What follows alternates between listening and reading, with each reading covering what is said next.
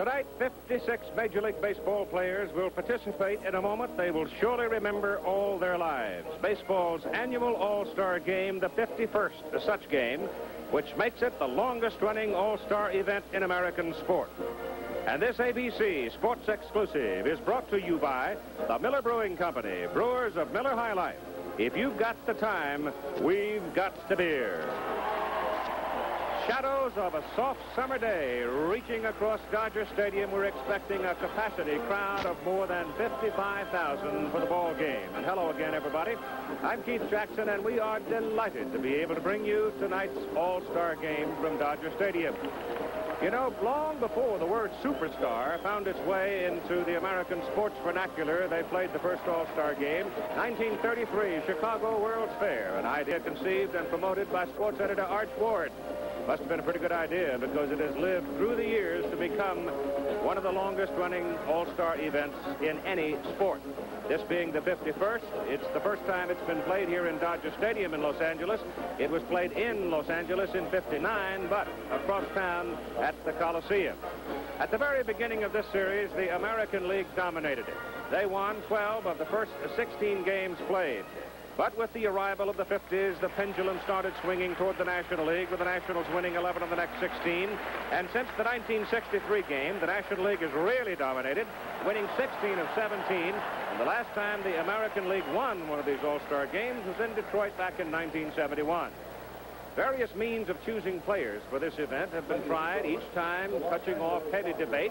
Well, let's deal with that right now, and no one can handle the forensics of the matter more than Howard Cosell. Thank you very much, Keith. 11 years ago, Baseball Commissioner Bowie Kuhn restored the right of selection of the All-Stars by way of election to the fans of America. With that annual controversy, accusations such as ballot box stuffing and all of the rest. Yesterday, my colleagues Keith Jackson and Al Michaels spoke to a number of the All-Stars. The key question, should the players or the fans select? The answers begin with Rod Carew to Keith.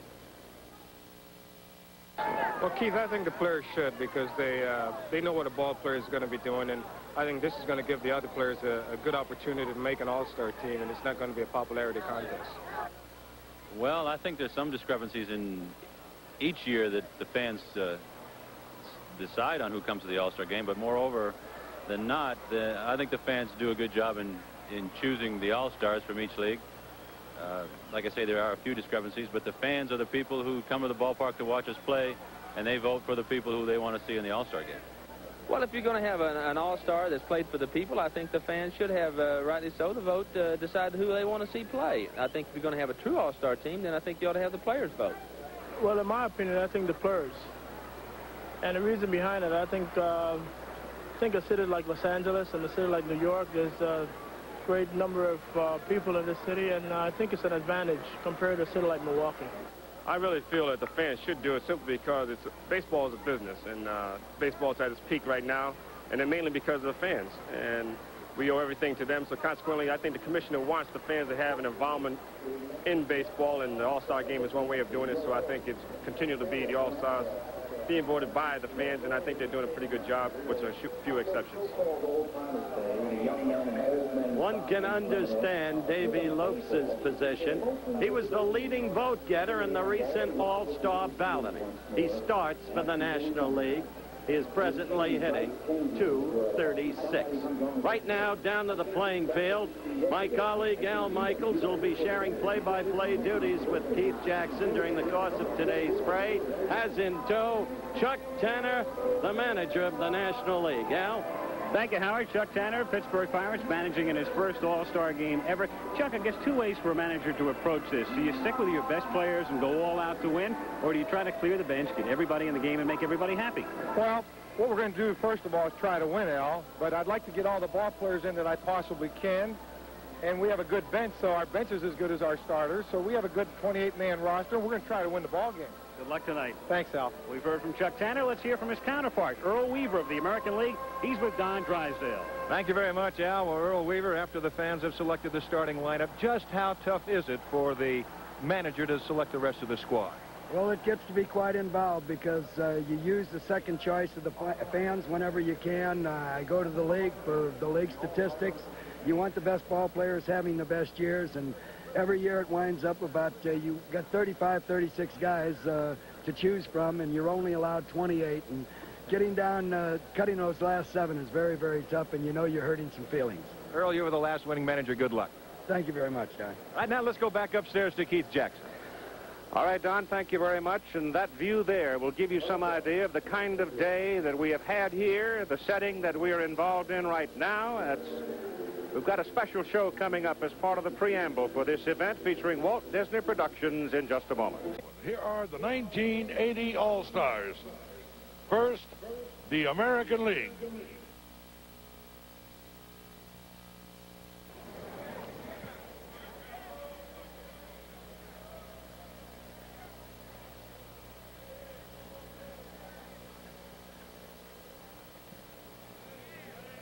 The American League.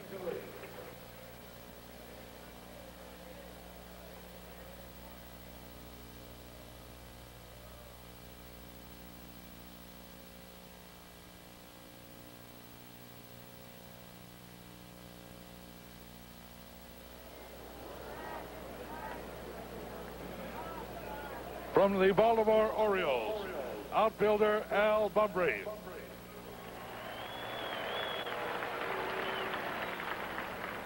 Representing the Boston Red Sox, an elected starter who is injured and unable to play, outfielder Jim Rice. Pitcher Tom Bergmeyer. From the California Angels, second baseman Bobby Grich. From the Chicago White Sox, pitcher Ed Farmer. Representing the Cleveland Indians, outfielder George Orta.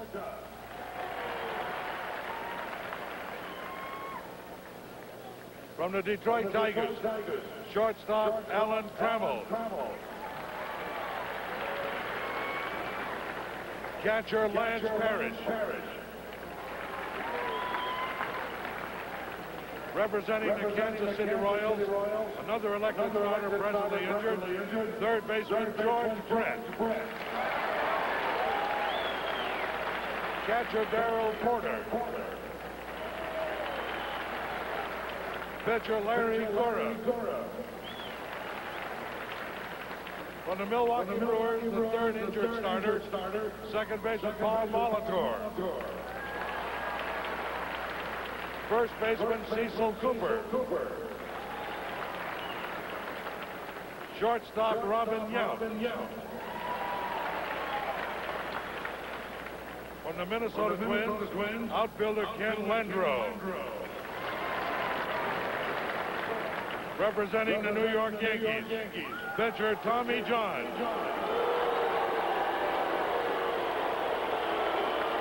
Pitcher Rich Gossage. From the Oakland A's, outfielder Ricky Henderson. From the Seattle Mariners, pitcher Rick Honeycutt. Representing the Texas Rangers, outfielder Al Oliver. Third baseman Buddy Bell.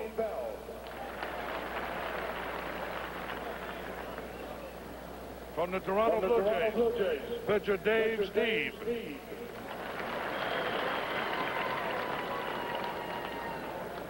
The American League coaches, from Baltimore, Frank Robinson. The manager of the Kansas City Royals, Jim Pry. And the balance of the American League staff, from the California Angels, Bob Clear.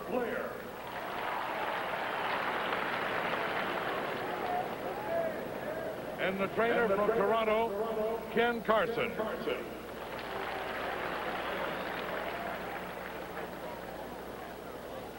Now the American League starting lineup. Leading off from the New York Yankees, a youthful three-time All-Star, second baseman Willie Randolph.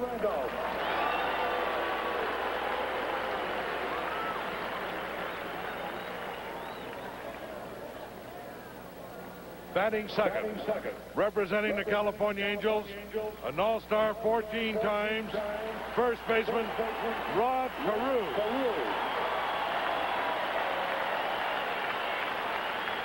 Hitting third from the Boston Red Sox, an all-star since his very first season, center fielder Fred Lynn.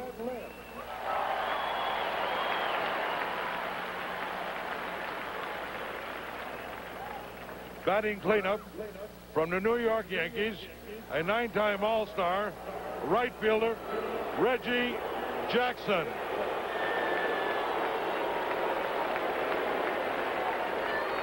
Hitting fifth from the Milwaukee Brewers, the league home run leader, left fielder Ben Ogilvie. In the sixth position from the Boston Red Sox, 5 times a fan-elected starter, catcher Carlton Fisk. Hitting seventh from the New York Yankees, soon to be the home run champion among American League third basemen, Greg Nettles.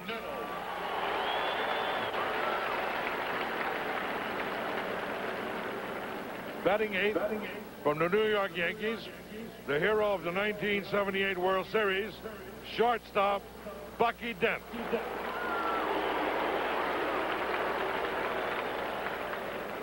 And the pitcher, warming up in the bullpen from the Baltimore Orioles, a 12-game winner already this year, Steve Stone. The American League manager has led the Baltimore Orioles to 4 league championships. Here is Earl Weaver.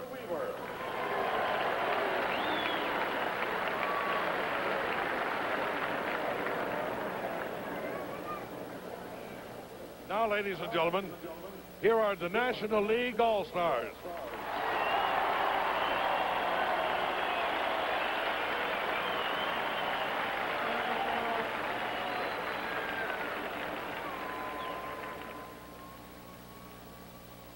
From the Atlanta Braves, outfielder Dale Murphy. Representing the Chicago Cubs, pitcher Bruce Sutter. From the Cincinnati Reds, shortstop Dave Concepcion. Third baseman Ray Knight. Outfielder Ken Griffey. Representing the Houston Astros, outfielder Jose Cruz. From the Los Angeles Dodgers, pitchers Bob Welch and Jerry Rice.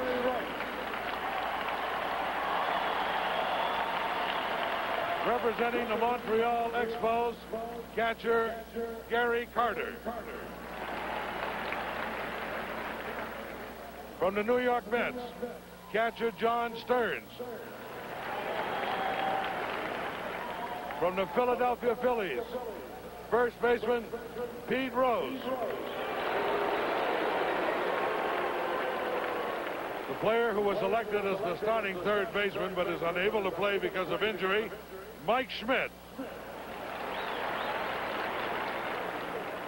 And pitcher Steve Carlton. Representing the Pittsburgh Pirates, infielder Phil Garner. Pitchers Jim Bibby and Kent DeCulvey. From the St. Louis Cardinals, outfielder George Hendrick. First baseman Keith Hernandez. Representing the San Diego Padres, outfielder Dave Winfield. From the San Francisco Giants, pitcher Ed Whitson. And now the coaches from Cincinnati, manager John McNamara. And from Houston, manager Bill Burton. The rest of the National League staff, trainer Tony Barterome from Pittsburgh, Joe Lonette, Bob Skinner, and from the Dodgers, Tom Lasorda.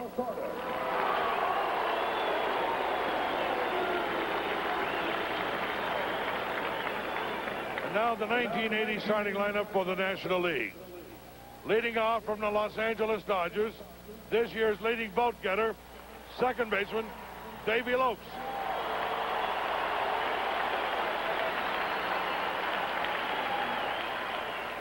Batting second from the Dodgers, the National League's leading hitter, center fielder, Reggie Smith.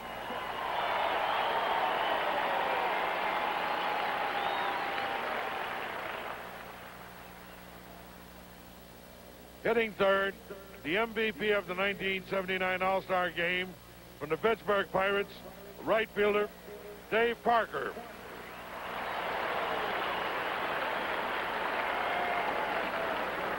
The cleanup hitter from the Dodgers, MVP, both of the 74 and 78 All-Star Games, first baseman, Steve Garvey.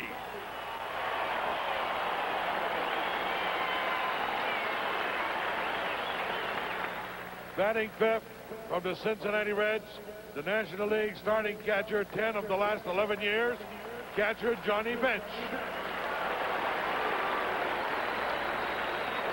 Hitting sixth from the Chicago Cubs, his 48 home runs led in major leagues last year, left fielder Dave Kingman.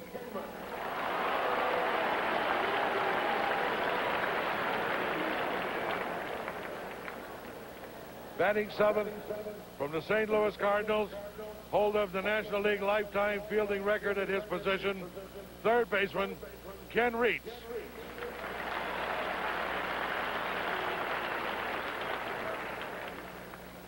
Batting eighth, the fourth Dodger starter, making his first All-Star start, shortstop Bill Russell. Batting ninth and pitching from the Houston Astros, the first right-hander in league history to strike out 300 batters in one season. Warming up in the bullpen, J.R. Richard. And now the manager of the National League All-Stars, managing his first All-Star team from the world champion Pittsburgh Pirates, Chuck Tanner.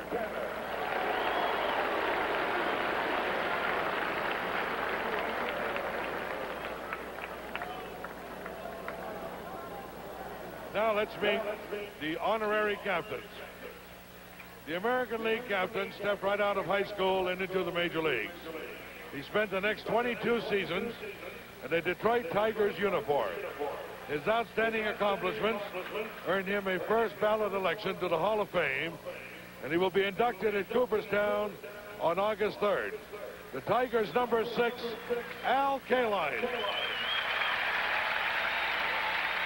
Seems like yesterday, Keith, he was a 17-year-old high school kid from Baltimore. Came up with another K, Harvey Keene, to Detroit. Marked influence on his life. His first manager, Fred the Big Bear Hutchinson. The National League honorary captain entered the Hall of Fame in 1969. He is the Dodgers' all-time champion in winning most valuable player honors. Having won the award 3 times, let's welcome Roy Campanella.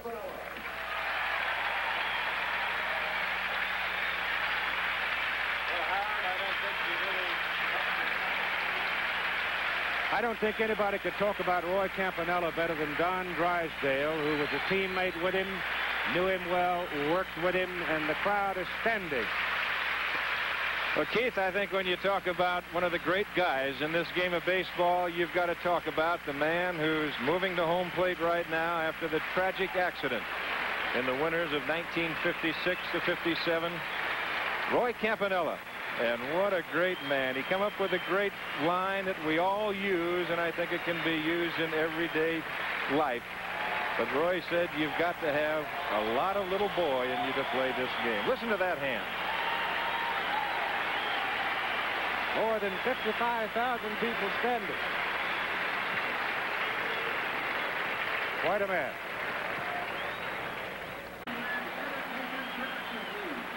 The prelude to the 51st All-Star Game at Dodger Stadium. And so the pregame activities are about done. The game is next. Though it is an exhibition with no impact on the season, winning still sits at the bottom line. One question that deserves to be repeated: is this the year the American League breaks its losing streak? Stay tuned for exclusive coverage next after this word from our local station.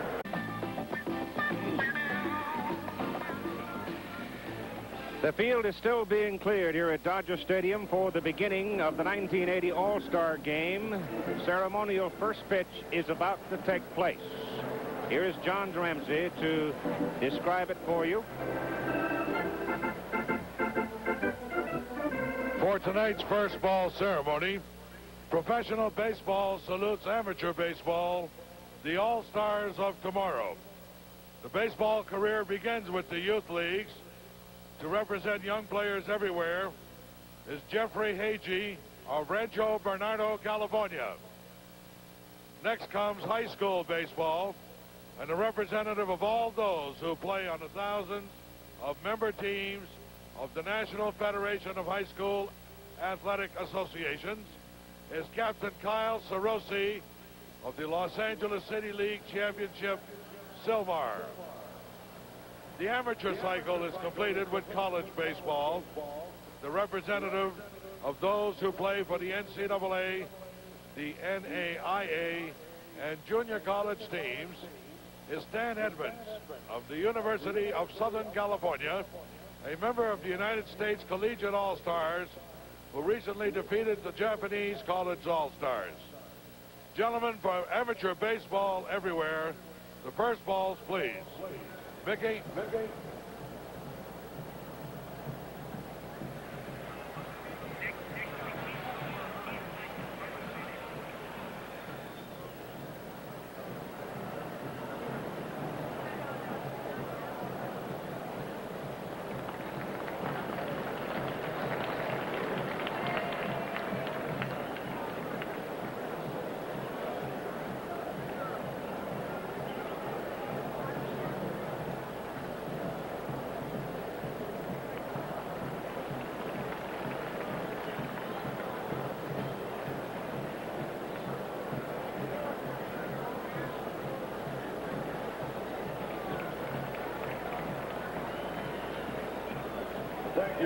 And so the ceremonies are concluded. As the shadows reach out onto the green of Dodger Stadium, we'll see baseball in just a moment. Gathered at home plate, and a little brush fire that exploded on the hill behind Dodger Stadium in Elysian Park has been already controlled, thank goodness. The umpires, John Kibler of the National League, will be behind the plate. Larry Barnett of the American League at first, Nick Colosi, National League, at second, Jim McKean, American League, at third. Down the left field line, Jerry Dale of the National League and Rich Garcia of the American League down the right field line. And now the National Leaguers have come to take their defensive position. And looking at first base, the Iron Man of the Dodgers, he just rolls along in excellence, Steve Garvey. Over at second base, another Dodger, Davy Lopes, who, as was duly noted, the top vote getter in all of the balloting in 1980. At shortstop, another Dodger, Bill Russell, who got a few hoots from the crowd, but Billy having one of his best seasons this year. And over at third, this is the man who carries one of the great gloves of baseball history at that position, Ken Reitz of the St. Louis Cardinals. In left field, the man with the big bat, Dave Kong Kingman. We'll know him well around here. He came out of USC. In center field, making the start, Reggie Smith. Reggie in that position. He has played it before. He has had 8 starts in center for the Dodgers. Right field, the man who became the MVP a year ago because of his defensive prowess, Dave Parker of the Pittsburgh Pirates.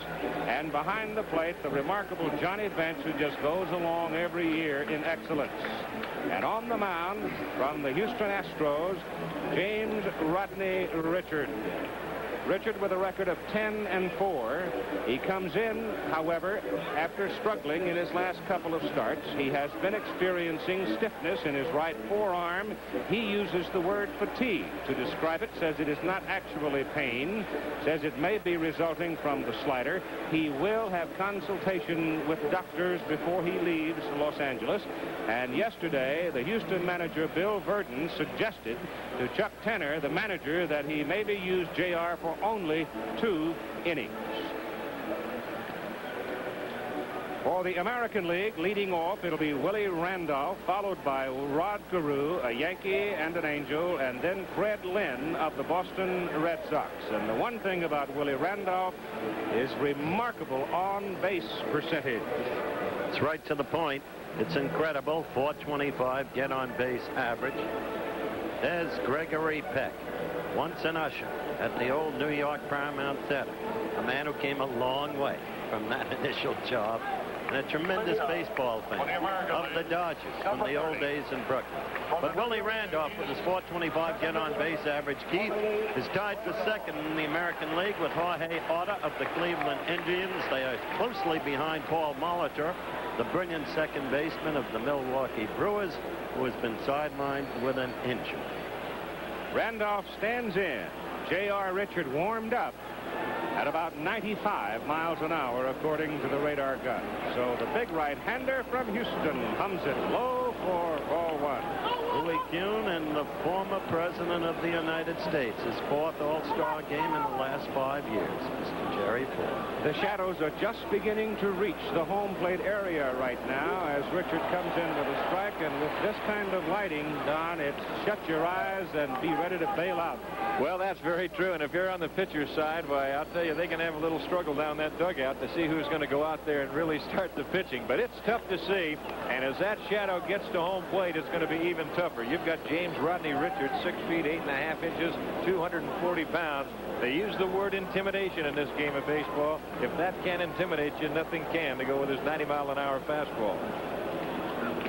Fouled off. The tough defensive position right now at this time of the day is right field for Dave Parker. That is the sun field. He'll be looking right up against this massive crowd,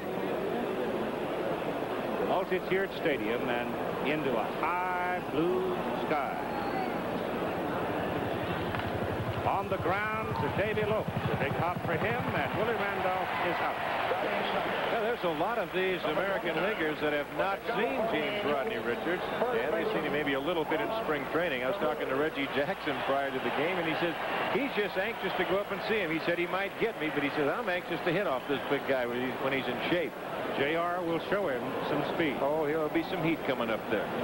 He can show Rod Carew anything, Keith. Because Rod Carew can hit anything. Makes it low. Rod had trouble getting started this year with various injuries. Had that same jammed heel that has hurt him and bothered him for quite some time. But he is still a magician with the bat. The pitch flies away from Johnny Bench. 2 balls and no strikes, 1 out. Waiting on deck is Fred Lynn of the Boston Red Sox, and then Reggie.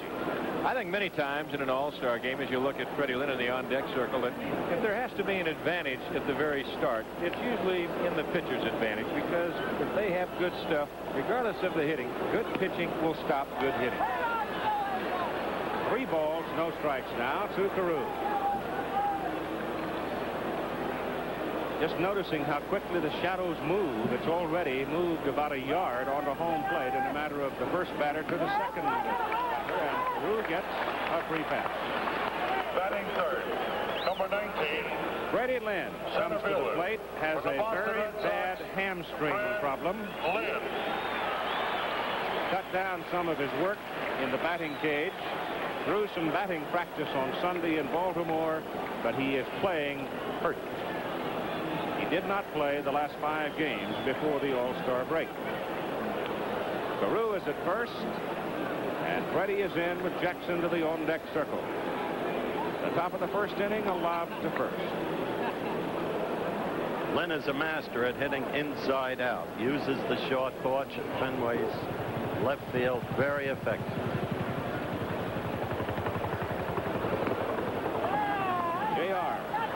trouble getting the pitches into the strike zone. A water drop on the hill back of the stadium, trying to make sure that brush fire is controlled. It's hot and dry in Southern California now. The pitch snaps in, and it's 1-1. Reggie Smith is spraying Freddie Lynn straight away in center. Now he edges a little bit toward left center. Kingman is pretty much straight away in left, and a throw to first to hold Carew, who reached the third baseman coming in at third. Well, Rod Carew is an excellent base runner. James Rodney Richard with that big high leg kick. You wouldn't be surprised. You see him take off. He does take off. The pitch is high. The throw by Bench. He's safe.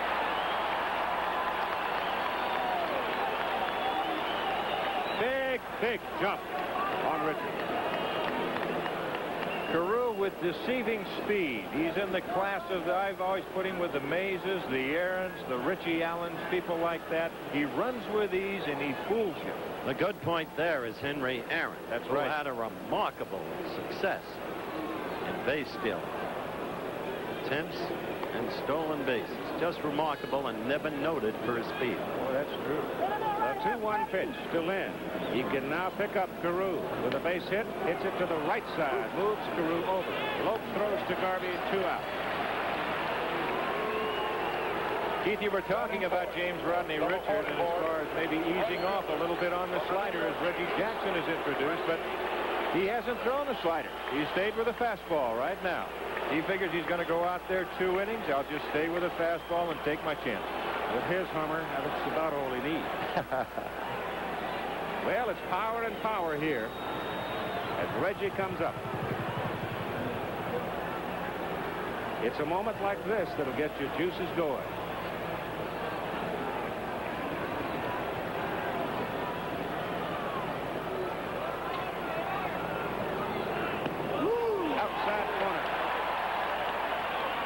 Reggie was the spark in the last American League victory in '71 in Detroit with a gargantuan home run. Remember? That was it. That was the last time as you look at Carew. Had a long dry spell. Reggie took a good look, checked and held off. And it's 1-1. That home run in 19 has Earl Weaver in the dugout. Reggie still has that baseball. It hit off the transformer on top of Tiger Stadium and kicked back, and he says it's lopsided. Oh, look out. Carew way down the line. Look out. I'll guarantee you one thing. You give Rodney that kind of freedom, and he's going to steal it on you. Watch this again. He came way down the line, and he could have stolen home then with ease. I would think the American Leaguers are a little thin-skinned about not having won a game since 1971.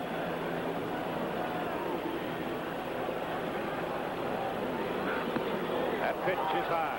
And now it is 3 balls and 1 strike to Reggie Jackson with 2 out and Carew on third.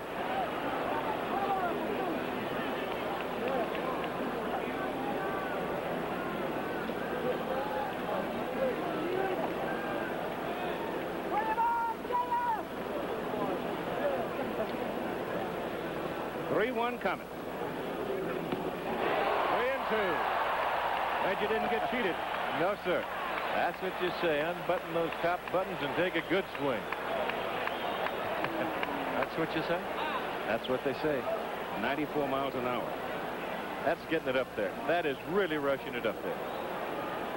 That might have been the slider. I can't read a slider from this angle. Might have been it. It was one of the quickest sliders known to mankind. That's right. Trap it. 3-2 coming. Pitch chases him. He's out. He wanted to fake it for a minute, and he decided he couldn't. So the American League fails to score in the top half of the first inning. The National League coming up in a moment.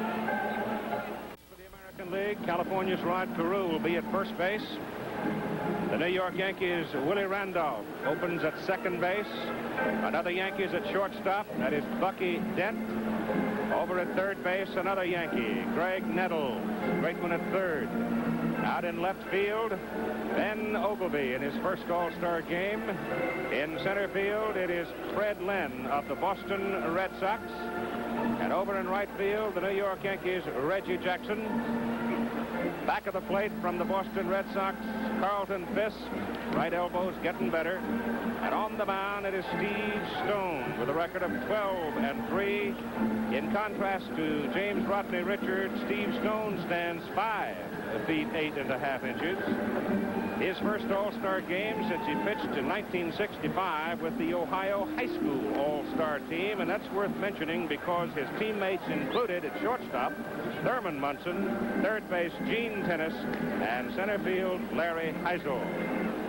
Davy Lopes will lead it off, and Davy Lopes will take that trophy and put it in his den at home because he was the top vote getter of 1980, 3,800,000. First time in 4 years that Rod Carew lost the honor. Lopes to lead off, then Reggie Smith and Dave Parker. Steve Garvey hitting cleanup, and Bob Welch is already in the bullpen warming up for the National League. So J.R. Richard may go only 2. There's Big Bob, who is having a very successful season for the Los Angeles Dodgers. Now again, the shadows worth mentioning. The pitcher's in the sun, the hitter is in total shadow, and Stone is on away for ball 1. Remarkable story, this young man. A career apparently over, rotator cuff problem, rejected surgery. Foul tip for a strike. Went to a kinesiologist, muscular therapy, after knocking around the National League, the American League, back to the National League with the Cubs. Finally, free agentry, joining Baltimore after he'd lived up to his word with Bill Beck and the White Sox. And now here he is, all the way back. Breaking pitch over the hole. Greg Nettles, a great play. Got him. Poor Lasorda. He thinks he's seeing the 1978 World Series all over again. He can do it all. You talk about a man who's going to become the all-time third baseman, his home runs. But look what he can do with a glove. The ball comes up for him. That's a plus. But now, as quick as he can get to his feet, Lopes with excellent speed, and it's a bang-bang play at first. Greg's still growling about what happened to him in the '79 All-Star game. He lost the glove that he had used for 6 years. Then he went down home to Southern California and had that lawnmower accident. So it was not a happy All-Star break for him a year ago.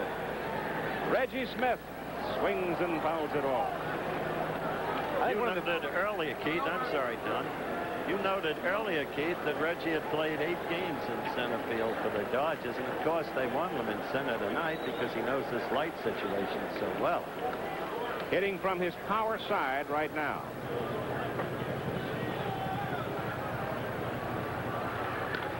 High fly ball to right center. Carrying all the way back to the fence for Fred Lynn. Just missed it. Chip Carter enjoying the scene.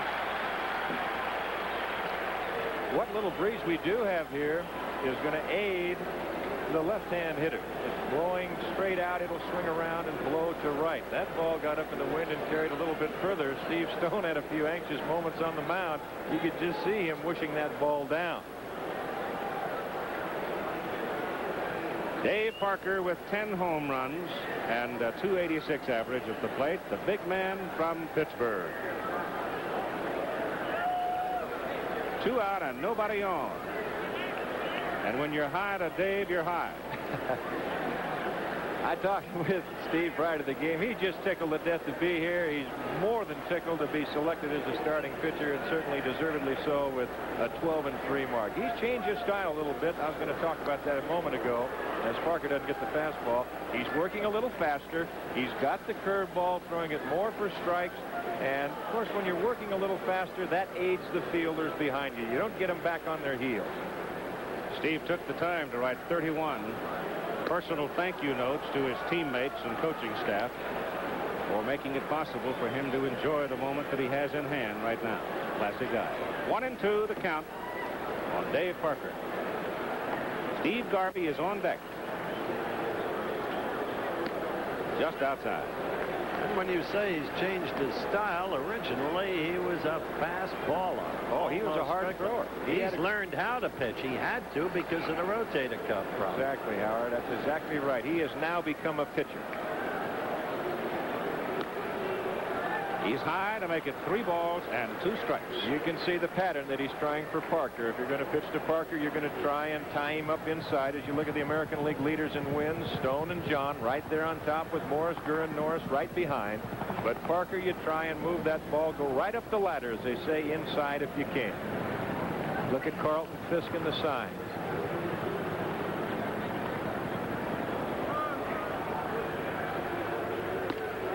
He hit the spot with it and strikes out Dave Parker. And so we have played 1 inning in the 1980 All-Star Game at Dodger Stadium in Los Angeles. And we have no score on a lovely, warm summer evening. Gentlemen, we draw your attention to the commissioner's box on the home plate end of the National League dugout.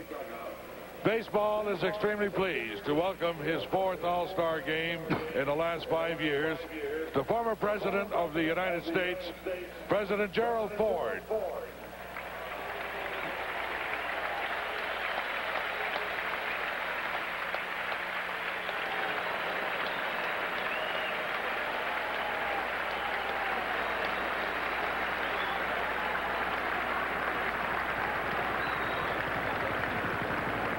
The former president returns to his box seat with the commissioner. And we'll go now to Ben Ogilvie, Carlton Fisk, and Greg Nettles for the American League in the top of the 2nd inning. One of Ben's teammates, Paul Molitor, the second baseman, is here but cannot play because of injuries. Jim Rice is here but cannot play. George Brett is here but cannot play. Vida Blue would have been asked to the All-Star team, but he also is injured. J.R. Richard on the mound, comes walking in for a new baseball. Right here, let's pause 5 seconds to allow our local stations to identify themselves. This is WXYZ-TV, Channel 7, Detroit. Bob Welch warming in the bullpen for the National League behind J.R. Richard. And Richard, having trouble getting the ball in the strike zone, goes to 3-0 on Ben Ogilvie with 21 home runs. First All-Star appearance for Ben. He's knocked in 56 for the Brewers. Richard is in there. It's 3-1. Dusty Baker is one of those players who was sort of a victim in numbers this year, having a terrific first half of the season for the Dodgers, but he is not on the team. A lot of noise in this part of the country about it. Whoa, what a bullet. There are your home run leaders in the American League. You can see Ben sitting at the top. I saw him hit one in April at Yankee Stadium deep into the upper deck, and he did it against Guidry. He walks. Second walk issued by J.R. Richard. I had the feeling, Keith, that when he connected with that blow against Guidry, bang, you could just sense the confidence in him, and it's held together all spring and early summer. Here's the guy the Boston Red Sox need desperately. Need him healthy. Carlton Fisk, catcher.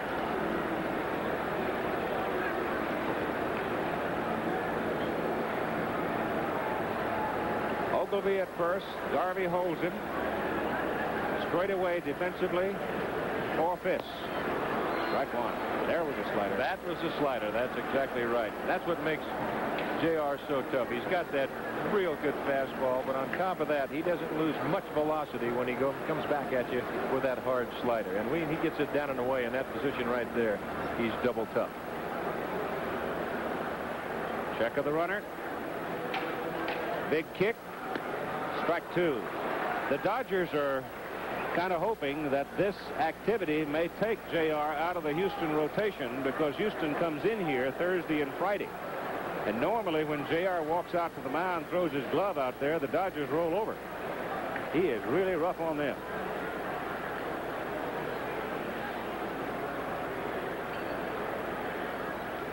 The 2-strike pitch to Fisk.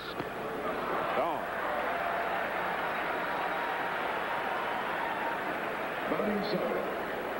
Second strikeout, and that, ladies and gentlemen, was a fastball at better than 100 miles an hour. Radar gun says 101. You won't see Carlton take swings like that too many times. He was just kind of overmatched at that time at bat. Now Greg Nettles will get a chance to challenge JR.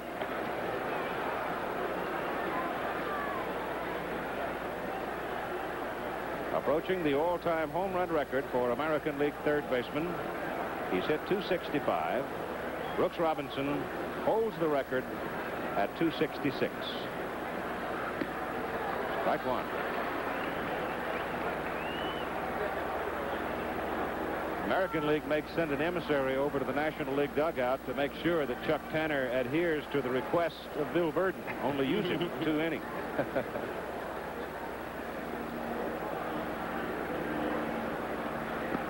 That's low. Of course, Welch will bring some speed to the mound, too. They've got a few that can bring some heat up there.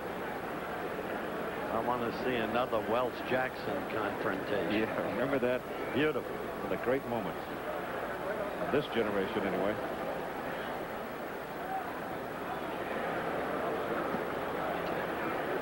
It's low. Count is 2-1.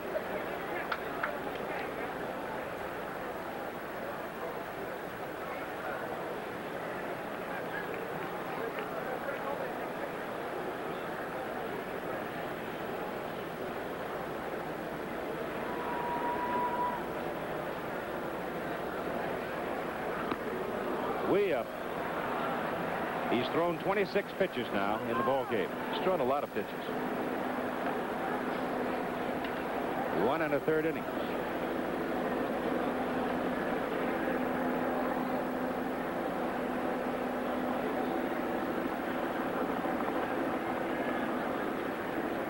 Runner goes.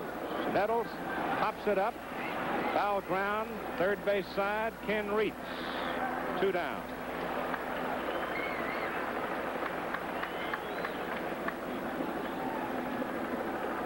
Ogilvie goes back to first, and here's Bucky Dent, Yankee shortstop. From the New York Yankees, Bucky Dent. Bucky Dent's first All-Star game was in 1975. It was played in Milwaukee. On the way to the stadium, his car started smoking. Fearing fire, turned it off, coasted about a quarter mile or so into the parking lot, took a deep sigh, ran for the clubhouse, and played.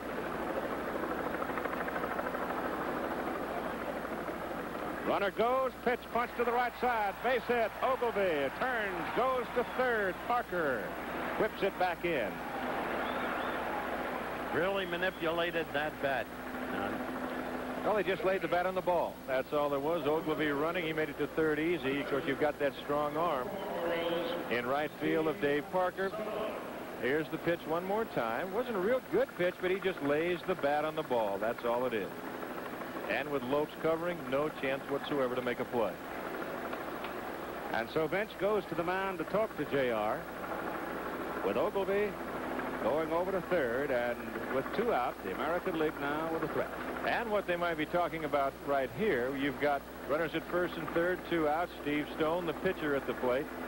And Johnny Bench certainly aware of what Earl Weaver might do. He knows the reputation of Weaver. Watch that double steal or possibly a delayed steal where they try and steal a run with Ogilvie at third. Ogilvie runs well. Looked like Steve said to Johnny when he came back, "You don't really think I'm going to bunt, do you, off that guy?" Not with 2 outs. Foot in the bucket. Way to go, Stever. Ball 1. Ogilvie at third. Dent at first. See how much Stone bails out on Richard here.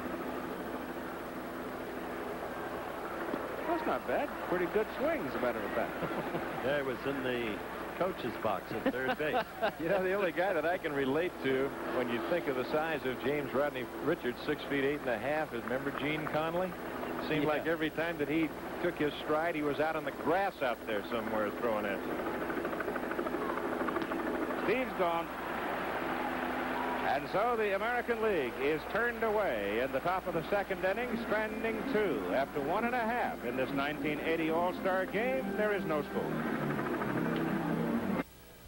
That gives you some index, Keith, of what Garvey has been, the second leading hitter in all All-Star games. That Herman, by the way, is Billy Herman. 7 years with the Cubs, 3 with the Brooklyn Dodgers. Well, 4 of those guys were here at Dodger Stadium the other day in the Old Timers game. Of course, 2 were playing with Slaughter and Herman in the Old Timers game. Charlie Geringer's old milk bottle bat. Steve Garvey will lead it off for the National League. There's the cake that somebody's going to get a chunk out of in a little while. Johnny Bench and then Dave Kingman. Steve Garvey leading the major leagues in runs batted in with 66. Gee, saying Billy Herman's name brings back so many. He was the best I ever saw at the hit and run. Yes, sir. He's just superb. And you just saw Dent execute it so well for the Yankees. But Herman, with him, it was an absolute science. Steve Stone retired the Nationals in order in the bottom of the first inning. Now we're in the bottom of the second, and the pitch to Garvey is high. Steve, in his 7th All-Star game, was a right-in All-Star. In 1974 was the MVP. Then in 1978 in San Diego, a single and a triple to win the MVP honors, and that pitch is high and tight. 2 balls and no strikes. They started in 78 at San Diego when the workouts the day prior to the All-Star game. The public was invited free. They've continued it. Yesterday they had over 30,000 here at Dodger Stadium to enjoy the afternoon, and the bat goes flying, and John McNamara is loose down at third. That was one of the best scenes I ever witnessed in 78 at San Diego. And then, of course, there's Dave Winfield with his funding for the young kids. He has done so much. Speak, of course, of the former University of Minnesota, great all-around athlete, and the star of the San Diego Padres. Incidentally, you heard about what happened to Fontaine today. I heard that. Bob Fontaine was replaced as general manager of the San Diego Padres. We don't know who by yet. Well, there is a story out as you look at the National League RBI leaders, led by Mr. Garvey, that Jerry Coleman, the old Yankee infielder, may be promoted upward from field manager to general manager, in which case, if the rumor proves out, Doug Rader, managing Hawaii, would come up. Harvey swings and misses to make it 2-2. That's a pretty fast move by Jerry Coleman out of the broadcast booth to the field managing job to general manager, all before you could turn around and say howdy.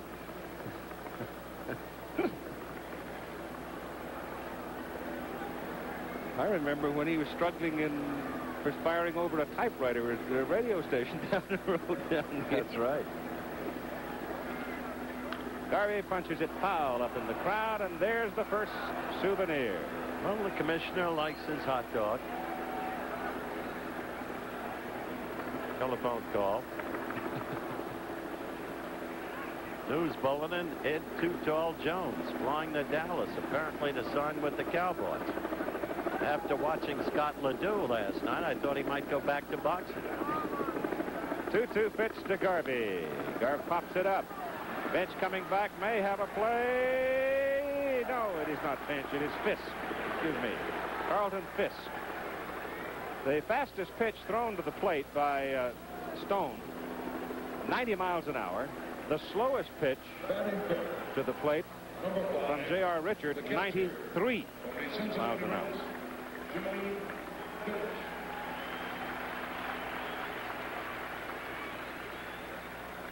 Carlton Fisk's elbow a couple of 10 days ago looked like a battlefield, but he's coming back from it quite well.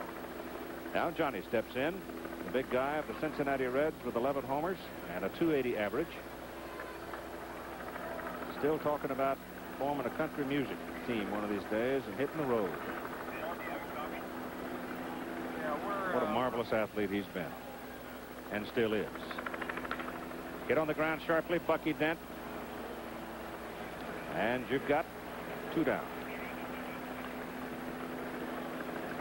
Starting at 7:30 p.m. Eastern Time next Monday, July 14, ABC News will take the floor at the Republican Convention, Joe Louis Arena in Detroit. Convention coverage with the innovating impact you've come to expect from ABC News. Joining for the first time as anchors, two of the best, Frank Reynolds and Ted Koppel. Barbara Walters will take you behind the scenes with special interviews, special editions of 2020 to make the coverage complete for you. ABC News beginning Monday, July 14, convention coverage. Republican convention out of Detroit. Dave Kingman, who had him talking yesterday with howitzers into the pavilion. He hit some 500 feet high. Has had injury troubles of late. 10 home runs for the big guy. Started only a handful of games in more than 3 weeks. He had a collision at home plate in May, hurt his shoulder. And he's been slowed since that time. Oh, that one bit the plate umpire, John Kibler. Pretty, isn't it? Yes, it is. Downtown Los Angeles. If thought you ought to have a look at a tall building, you might not feel totally at home out here in the Wild West. Wise guy. We got more than that in one block. You're right, you do. A 1-1 count with 2 out. And Steve Stone pitching to Dave Kingman with Carlton Fisk back of the plate. With the exception of Rod Carew at first, it's a Yankee infield, and Kingman swings, and it's 1-2.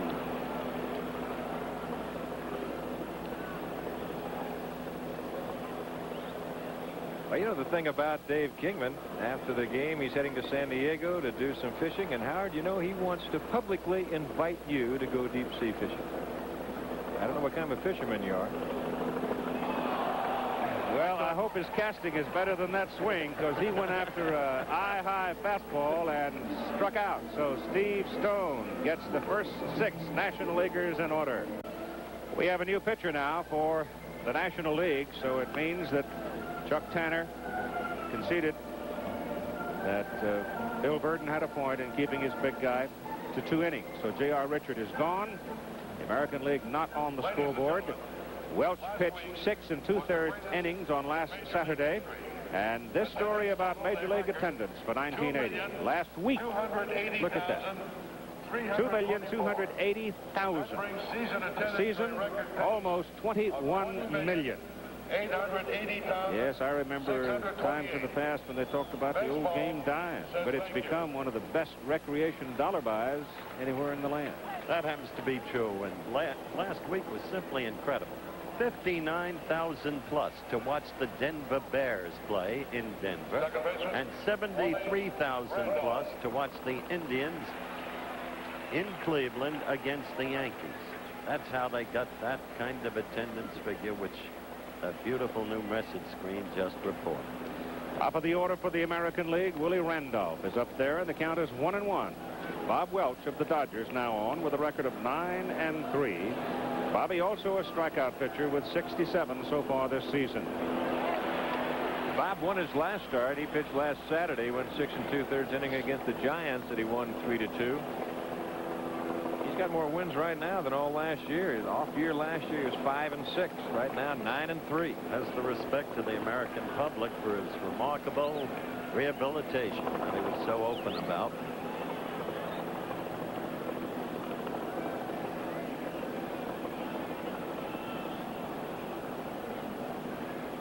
The sound of helicopters in the background. That pitch is fouled off. Sound of helicopters in the background. We had a brush fire just as we started the ball game, and the Los Angeles Fire Department pounced on it, made water drops to control it as quickly as possible, because the growth of brush has been quite heavy. We had a lot of rain during the past winter, and the fire danger is pronounced. Boy, they were quick to act. Good thing they did. Yuka was already leaving the ballpark. Bob Uecker is with us, and Willie Randolph punches one through the right side for a base hit. Bob Uecker. Now let's join him with J.R. Richard. Thank you very much, Keith. And J.R. Richard, you appear to be nervous in the first inning, only around 94 miles an hour. Second inning up around 100, 101. Well, I felt pretty good out there when I went out there. A little jittery first time being in the All-Star game, and then I began to relax as the game progressed, and I felt a lot better, and I feel real strong now. I felt I could have gone back out there, but I don't think he wanted to take any chances, but I felt so good, and it's great to be here. Back up to you, Keith. Thank you, Bobby. Whoa, it's close at first. First base umpire Larry Barnett, American League. Another look at it. That was close. It was right on the money. It was close. I love to watch Carew bat. Point's been made many times as to his adjustability at the plate. The man with a variety of batting stances. The man who adjusts to the nature of the opposition pitcher in the attempt to catch Randolph. I've never understood why other batters didn't do that more, Keith. Because they can't do with their hands and arms what he can, I guess. Well, he's got a few hitters around that American League that have had little chats with him. They take another close look, and it got it. Well, it's a good move over there. And this time he drove the spike in Willie Randolph. Randolph just leaning the wrong way, and he had something on it. There's a tag of Garvey, and a good call by Larry Barnett. There's another angle. You see Randolph off balance, and the tag made, and he's down. And if you think that's not an embarrassment, you saw Randolph loath to get off the dirt. Now the bases are clean as Carew takes up 2-2.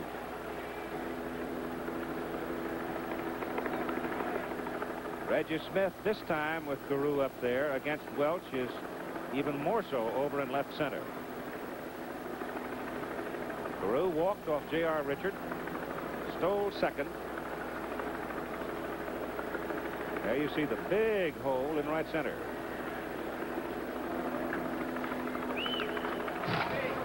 Straight back. 2-2 remain. Keith, it's still hard to see here. The shadows have covered just about all of the infield outside of Steve Garvey at first base, but that sun is still shining on that backdrop, and it's still tough to see. Foul.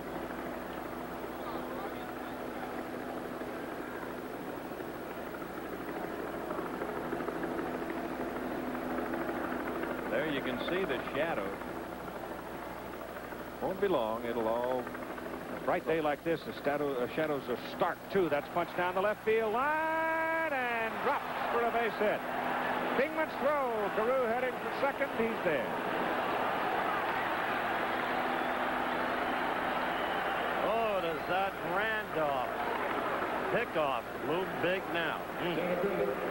Watch the swing of Carew. Ball is actually by him a little bit. He just takes it to the opposite field. Now it's slicing away from Kingman. Dave gets over there in a hurry, but the big guy just takes a little while to stop that momentum. His throw is offline just a little bit, and Carew's got the play right in front of him in an easy stand-up double. He may have a sore shoulder, but he went at that one with some vigor, didn't he? Too hard. Here's Fred Lynn. Beautiful pitch. Sailing away.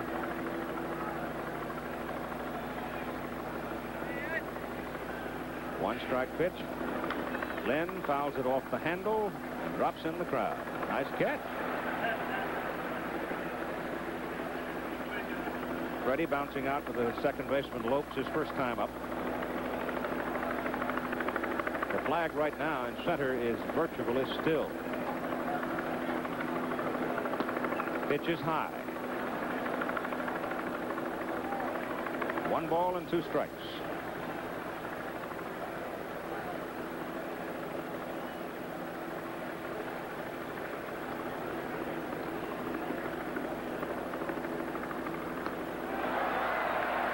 Redland strikes out. And here we go. 2 down, and we remember 1978 with this confrontation, Reggie Jackson and Bob Welch. The way it was the first time here at Dodger Stadium, and the youngster struck out Reggie Jackson, and the fans went wild. The second time around, Jackson just stood there and seemed to measure the kid. and then hit a majestic home run. And in his dramatic way, just stood there and watched it at home plate. It's the kind of scene that this kind of sport can produce. So individualistic, even though it is, in the ultimate, a team game. On the corner, and the crowd reacts. Hit a good spot on him, too, down and away. Reggie still might be looking for that heater up and in.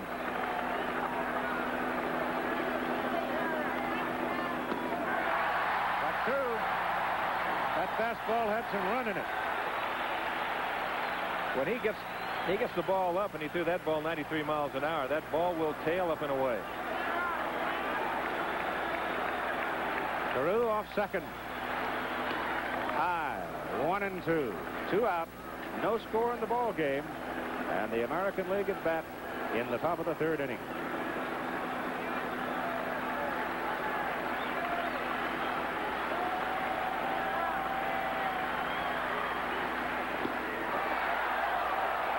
Bench appeals. 3rd base umpire Jim McKean says no. Well, he's got the pitch up. That's a tough pitch for Reggie to lay off of, but he's got it. Pretty close. High foul floating into the crowd left side. You know what I like to see this year? They've come out, they've got all the umpires dressed alike. The American League and the National League got together and said, boys, let's dress them all the same way. And I think it really looks good. Before you had the maroon and the blue against the National, that's the American League. The National League was all light blue and dark blue, but they're all the same. They're all uniform. I think it looks good. Guns loaded at 2-2. Oh, come on, guys. 3-2.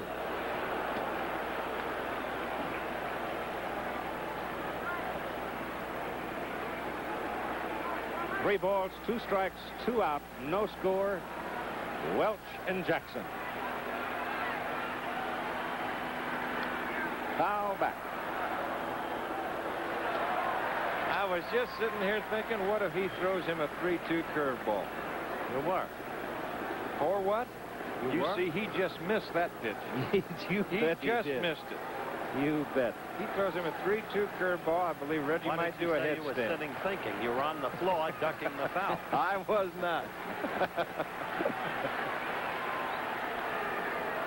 Ball bounces away from Johnny Bench. Ball 4 for Jackson. Carew moves over to 3rd. By the way, I think we should avail ourselves of a quick moment to congratulate Don Drysdale. Another great occasion a couple of days ago when for the 2nd time he made an old-timers appearance in the last few weeks and got nobody out. And I've got to tell you the same thing as I told some other of our friends. If I could still get people out, I'd still be playing. That's right. Here's Sandy Koufax's comment after he was sent out with the bases loaded to face Aaron. Pop. All right, that's a wild pitch, advancing Carew over to 3rd base. Now here is Ben Ogilvy. 2 out and 2 on. Foul left side out of play. Go back to the top of the inning when Randolph's singled and was picked off. That pickoff may have prevented a big inning.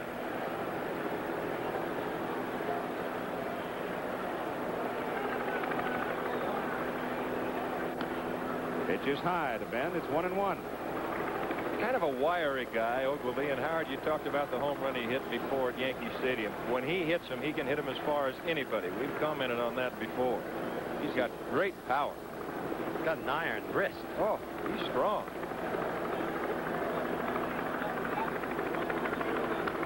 That's fouled off. The way he wags that bat up there looks like it almost bends, doesn't it? Got a wagon tongue. Cecil Cooper says he's the masher. Every time he hits one, he just crushes. Cooper's not bad either. No, he's not.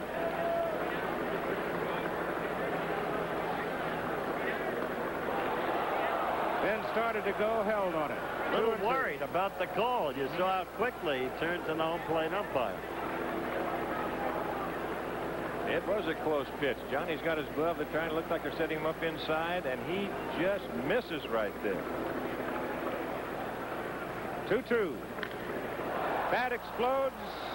Ball is fouled off. You call sawing them off.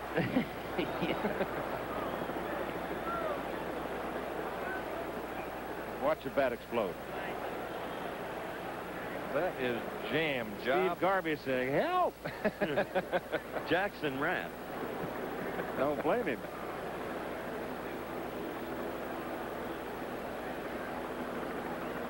Jackson's having a good time out here. He's enjoying this little outing, especially in front of these Dodger fans. He remembers the Dodgers with great fondness. 2-2 now to Ogilvy with 2 on and 2 out and no score. Top of the 3rd inning. Welch strikes out Ogilvy with a high fastball. And so the National League pitchers continue to hold the American League at bay at 2.5. No score. Harvey Korman, one of the many Hollywood notables here for the occasion. Stop play acting. Watch the game. Now we know where Bob Uecker got the design for his sideburn. Ken Reitz, Bill Russell, and the pitcher spot for the National League. Tommy John is now warming up in the bullpen for the American League. He will follow Steve Stone. Stone has retired the first 6 National League hitters he's faced. Reitz at 282. Got a kick out of something Tommy John said. He said after they see Steve for 3 innings, I'll come on and look fast. That's right. Little check swing gets by Stone. Randolph hurries and throws him out.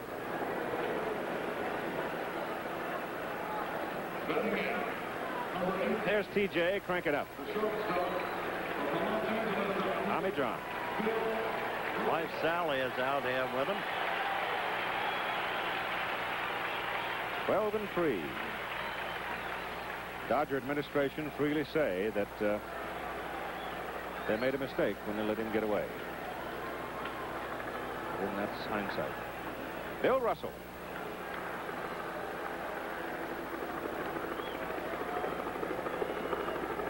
Stone breaks it off outside and low. Billy from Broken Arrow, Oklahoma. You know, we kid have some fun. That's what the whole thing is about. Baseball is a summer of entertainment. Russell hits it high in the air to the left side for the left fielder Ogilvy. And Ben makes the catch for out number 2. But I do want to make this point since we're at All-Star time. 1954, our big buddy up in the booth with us, Don Drysdale, had 3 perfect innings. Don has been in 8 All-Star games, started 5, won 2. His 19 1/3 innings of pitching in All-Star competition is still a record, and his 19 strikeout is still a record. So, Big D, we're proud of you. Thank you. But if he had been dedicated, he'd have done better. Welch is going to hit. The Dodger pitcher looks, it's outside. There's the story on Big D.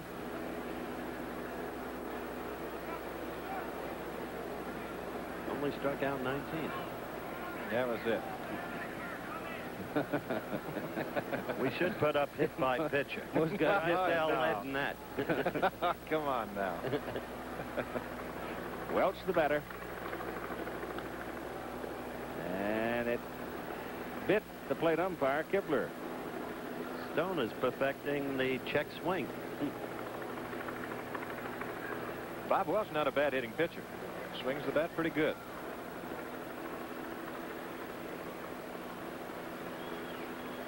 With 2 out, nobody on. Foul back, 1 and 2.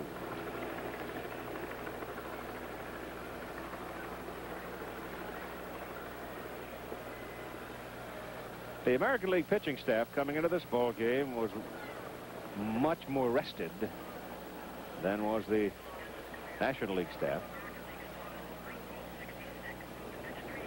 Breaking pitch, the old deuce shoots him down.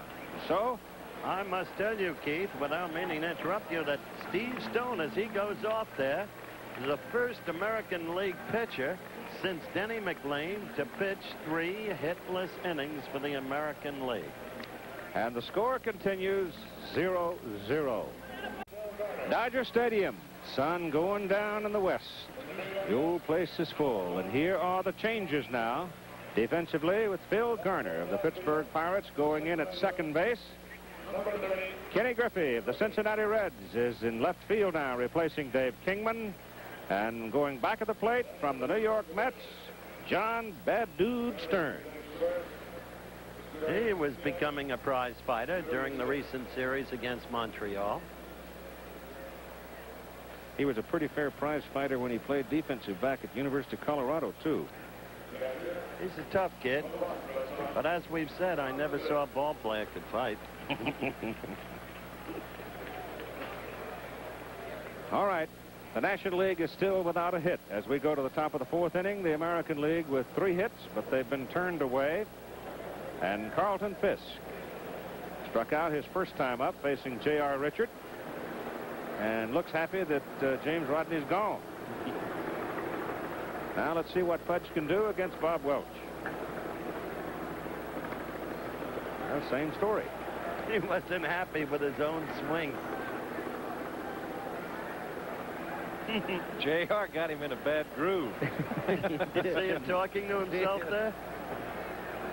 Ball players have some great conversations with themselves. Outside corner, 2 strikes. Fudge tells a story of the 7-2 All-Star game, his rookie year, and he was warming up Gaylord Perry in the bullpen. He was so nervous he couldn't catch a blame thing. Ball bouncing all over the plate, and Gaylord growling at him. Struck him out on 3 pitches. And finally, they came into the game together, and guess who comes up? Henry. This says Perry shook him off 3 times because Gaylord wanted to throw the wet one. He said he finally threw it, and Aaron hit it in the parking lot. Familiar story, isn't it? Greg Nettles, Yankee third baseman, popped out to Kenny Reitz, first time up.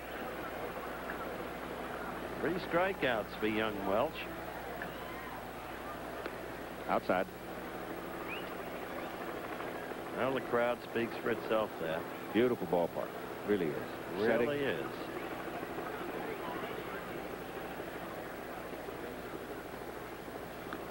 I still resent it. No. Oh, come on. Carl Reiner enjoying the festivities.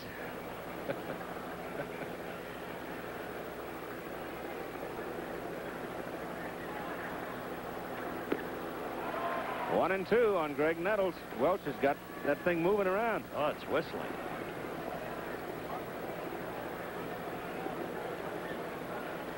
He struck out 2 in the top of the 3rd.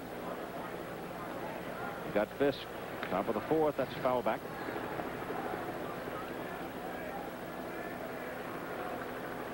They experimented with all kinds of different soils in building this stadium.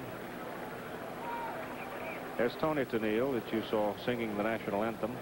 And the captain. And the captain. Nettles fouls it back. They finally replaced this past January native soil which came out of the Van Nuys area just over the mountains of the San Fernando Valley. Skin part of it. I think they decided on a Tom Seaver specimen. After all, he's a principal geologist. Right. Made a study of the turf in all ballparks. Nice shot. 2 balls, 2 strikes. Greg Nettles. No score. That's a shot right to garbage. Steve will make the play himself. 2 down. Now here's Bob Uecker with Johnny Bench. Thank you very much, upstairs gang. And right here we got Johnny Bench, as you can see, really keyed up about tonight's game. John, earlier this year on a Monday night telecast, you talked maybe this might be your last year catching. True or not? Yeah, this is my last All-Star game catching. I feel like I've had enough, and I don't want to break your record. I've had 13 of them, and I know if I go much farther, I'll break your record. Back upstairs, guys. Way to go, Johnny. Catch you later. Bucky Dent is at the plate. George Orta has come to the on-deck circle.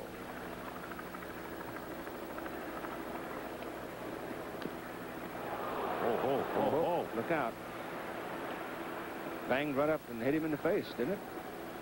think I got him right around the eye. Bucky a little off balance on this particular swing. Curveball. See that he's out, and he comes up and got him right around the eye, or maybe on the cheekbone. Bucky had that severe cut on his wrist, just got back on the active list, started playing again. That was Jim Fry of Kansas City had come out along with Barterome to check on him. I tell you, when you look at the history of the All-Star game, certain injuries are memorable. Dizzy Dean. There was a day at Evans Field when Ted Williams damaged his shoulder. Ken Carson of Toronto, the trainer for the American League. And Bucky goes down swinging, so Bob Welch has struck out 4 in his 2 innings of work. At the end of 3 1/2, there is still no score in the 1980 All-Star game. League, the Yankees' Tommy John with a record of 12-3. He worked here. This is almost his second home, he feels. So he's in relief of Steve Stone, and Robin Yount will be at shortstop now. The Milwaukee Brewers, brilliant young player, went up at age 18 out of Woodland Hills, California. And what Earl Weaver would do right here, Keith, he'll make the double switch as he takes Dent out. He made the last out, so Tommy John will hit in the 8th spot, and Robin Yount will lead off the next inning for the American League. He will be hitting in the 9th spot, or the pitcher spot. There was starting pitcher spot. So John hitting 8th and Yount hitting 9th. Tommy John, who had the arm breakdown on him here, had it restored. And now, one of his favorite lines is that, what do you mean? I'm getting along. Arm's only 3 years old. Well, down there on the bench just prior to the game and waiting for us to go on the air when I was talking with Earl Weaver, and it was Earl Weaver who brought Tommy John over and talked to Steve Stone along with Tommy John. Says, Tommy, how do you pitch him? You were here. Yep. The book on Stone, 24 pitches, 3 perfect innings. Just zip, zip, struck out 3. Didn't walk anybody. Jerry Royce now in the National League bullpen. The Major League's only no-hitter came from this man so far in this season. 9-2 record, and his career has turned around.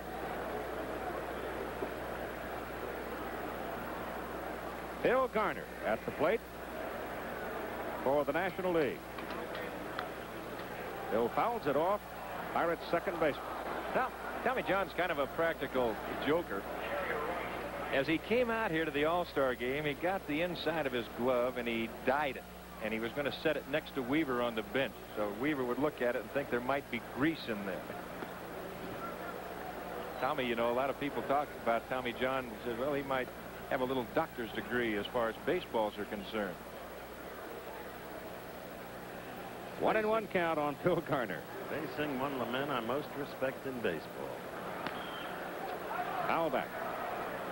You talk about getting the most out of what you've got to give. This man epitomizes it in the way that Eddie Stanky once did. Through 3 innings, National League has not been able to get a base hit off Steve Stone. John in relief, and Garner beats another one in the ground foul. It goes into the dugout. Phil can't really play, though, till he gets dirty. He's got to get out there and thrash around a little and get his britches dirty. And then... Until he makes a key error, as he did in the first game of the World Series last year. And after that, wow, did he take off. Tommy John pitched 8 innings on Saturday against Cleveland to get his 12th win. Swing and a miss, and that sinker just dove down. And now let's meet Steve Stone with Bob Uecker. Thank you, Keith. And Steve Stone, Don Drysdale talked earlier in the game about a new type of Steve Stone this year. Why? Well, I just believe that I have a positive attitude this year, and I look back over my career and I dwelt a lot on the negatives. I tried not to lose. This year I'm going out to win. 12-3. It's been a nice year so far, but the ball club has supported me. Back upstairs to you, Keith. Thank you, Bobby. I'll tell you one thing. Next time I go to Baltimore, I'm going to supper with Steve Stone. Here's a pitch to Reggie Smith. Breaks in. Strike. I doubt that Uecker will go with Johnny Bench. First man to be upstage by Bench. Johnny's forming his new career. Reggie Smith, switch hitter, going from the right side, fouls it off to make it 2 strikes. He will if Johnny picks up the tab. Which he would do. Yes, he would. With Bucher, he has no choice.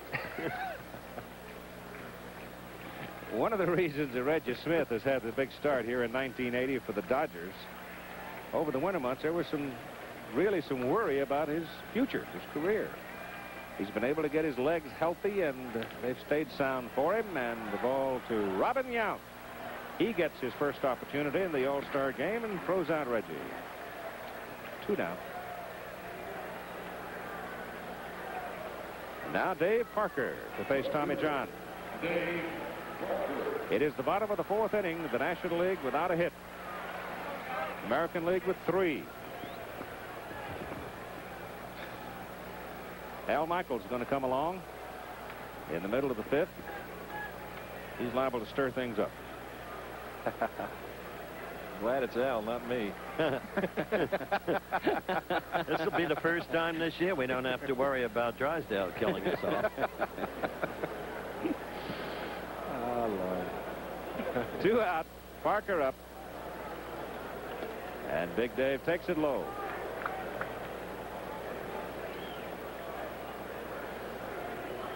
Parker struck out swinging to end the 1st inning for the National League. High pop to the left side, carrying out into short left center. Fred Lynn comes over and makes the catch, and the inning is over. So Tommy John gets the Nationals in order in the 4th, and we continue with a scoreless game.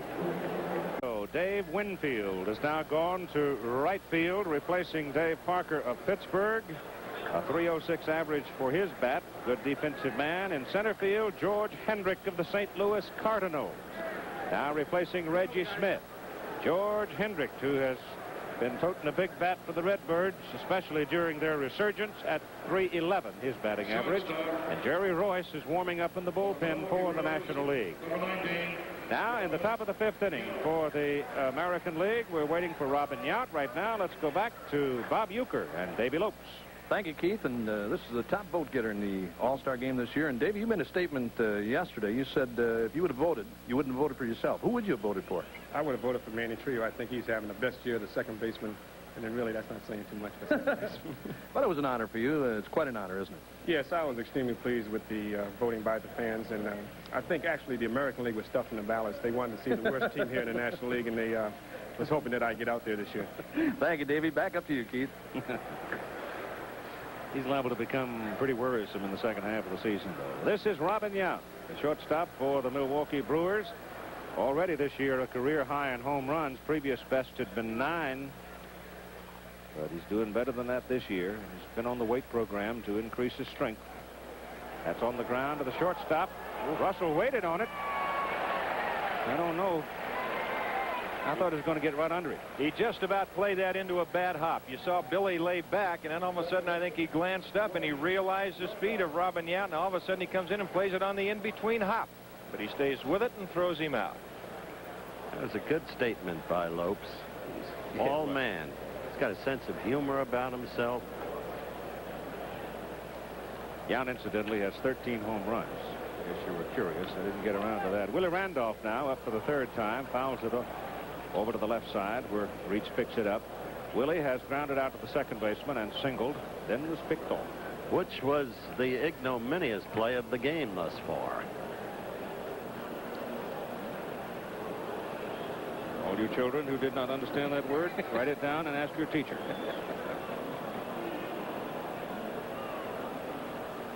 What's that?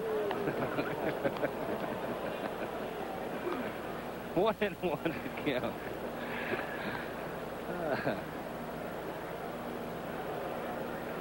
Willie looks at a breaking pitch high.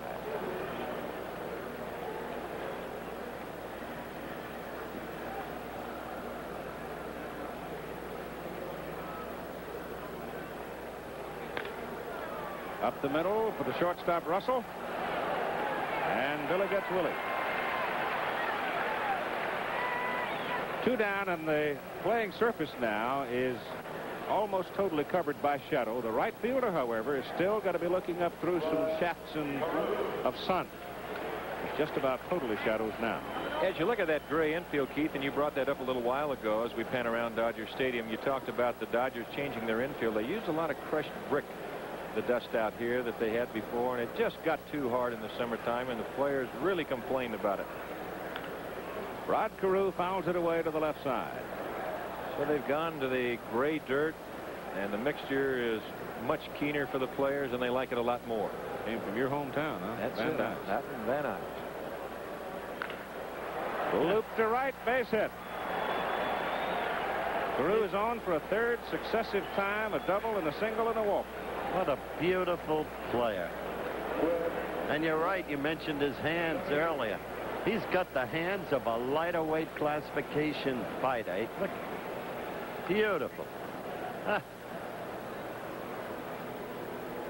He may have taught Roberto Duran.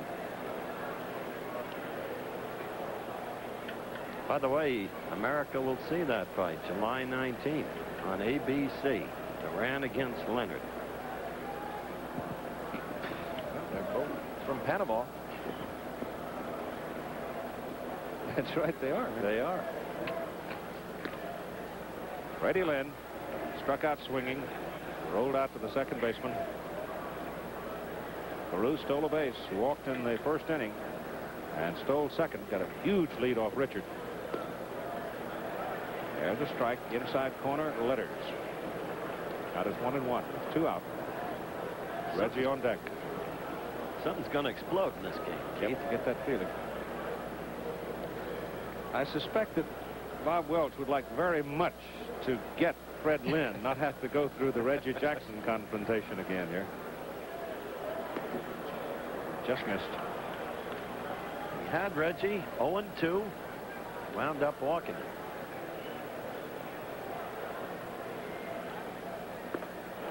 Big swing. 2-2. Dave Winfield in right field and George Hendrick in center. Ken Griffey in left. The outer defense for the National League. 3-2. Crowd starting to buzz now. They can see Big 44 out in the on-deck circle.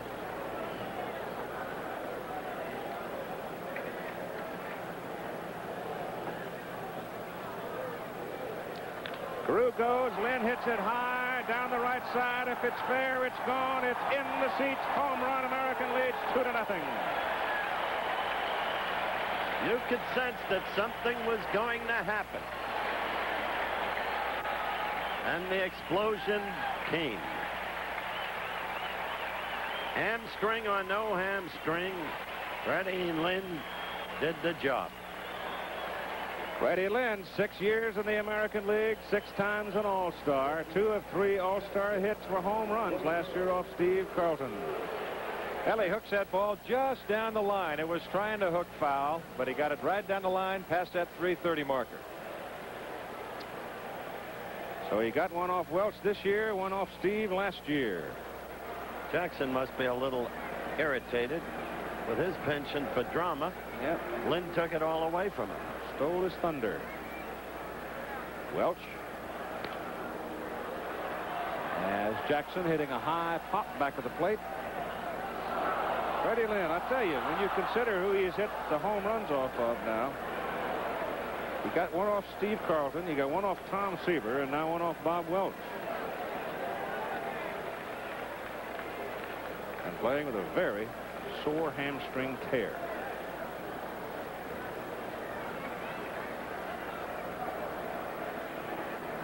One and one for Reggie. That's foul.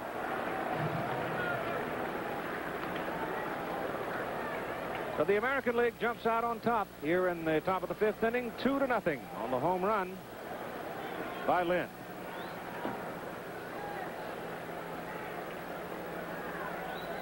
One-two pitch to Jackson. Hit on the ground, and Garner can't reach it. And Reggie's aboard with a single. Royce has been warming up in the bullpen for the National League. See all of that haze and smoke that blew out of downtown now. You're now working for the Chamber of Commerce, eh? No, not really. It is pretty. Ben Ogilvy swinging a miss for strike one.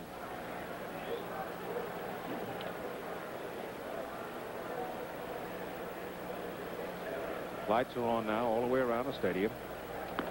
Pitch is high. 1-1 with 2 out. Reggie aboard at first base, but the American League has a lead of 2-0 on Fred Lynn's home run. Darrell Porter is moved to the on-deck circle, swinging a bat. The catcher from the Kansas City Royals, Ogilvy, is swinging a miss to make it 1-2. And there's Darrell. He stayed home in Kansas City yesterday, came late to do some work with a youngster who's having an alcoholism problem. Reggie Jackson now is leaving the base paths, and going out to run for him, Ken Landreau of the Minnesota Twins, who is truly a bright young star on the horizon for baseball. Only hitting 31 straight games earlier this year.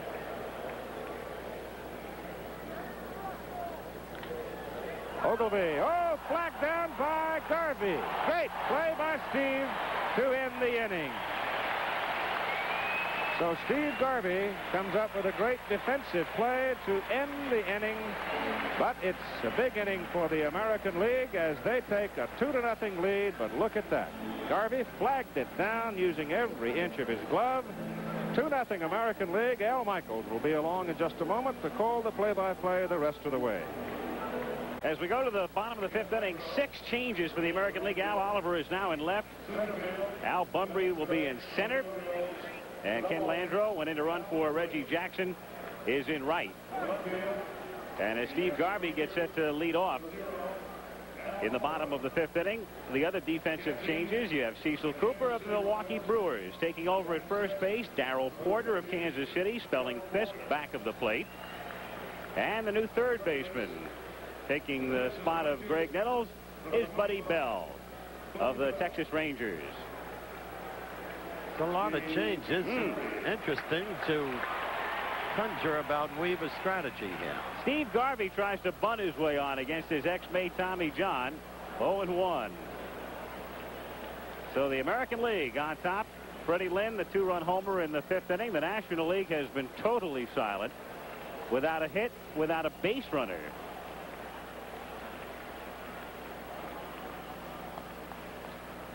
One and one.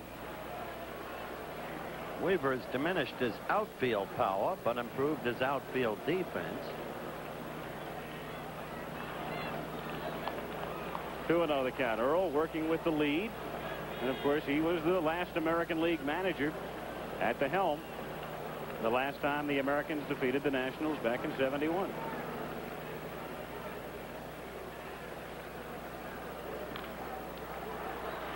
Bell, short hops, and gets him. So one down, and 13 straight National Leaguers have gone down. A reminder coming up Saturday. ABC's Wide World of Sports, WBC World Super Welterweight Championship. Morris Hope against Rocky Mattioli, live from London. And it's quite a week for you, Mr. Cosell, from Bloomington to Los Angeles to England. Time permitting, National Championship Sprint Car Racing from Terre Haute this Saturday. That's your turn. Yeah, right. You go to London and I go to Terre Haute. Stearns at the plate. So the Met facing the Yankee as Stearns bats for the first time in the game. Taking over for Johnny Bench, who caught the first 3 innings.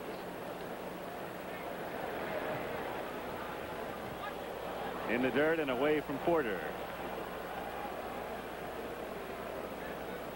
Stearns involved in the incident the other night with Bill Gullickson, the Montreal pitcher, coming off the bench Friday in New York. 2-1 the count. A lot of bad blood between those two teams, the Expos and the Mets, right now. They had a couple of set twos. Craig Swan had some pointed remarks to make about Dick Williams 2 days ago. Bounce toward the middle. Randolph is there, backhands and throws him out. And that's 14 straight between Stone and John. 2 down in the 5th inning. Then we'll take our first look at Ken Griffey.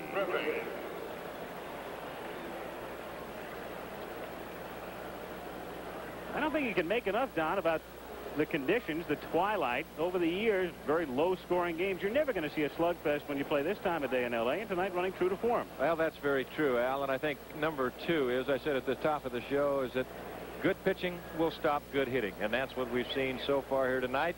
Bob Welch got the 1 pitch, a 3-2 pitch up to Freddie Lynn. I think Freddie Lynn's looking fastball all the way, and he just rode it right on out of here. But we've seen some excellent pitching so far.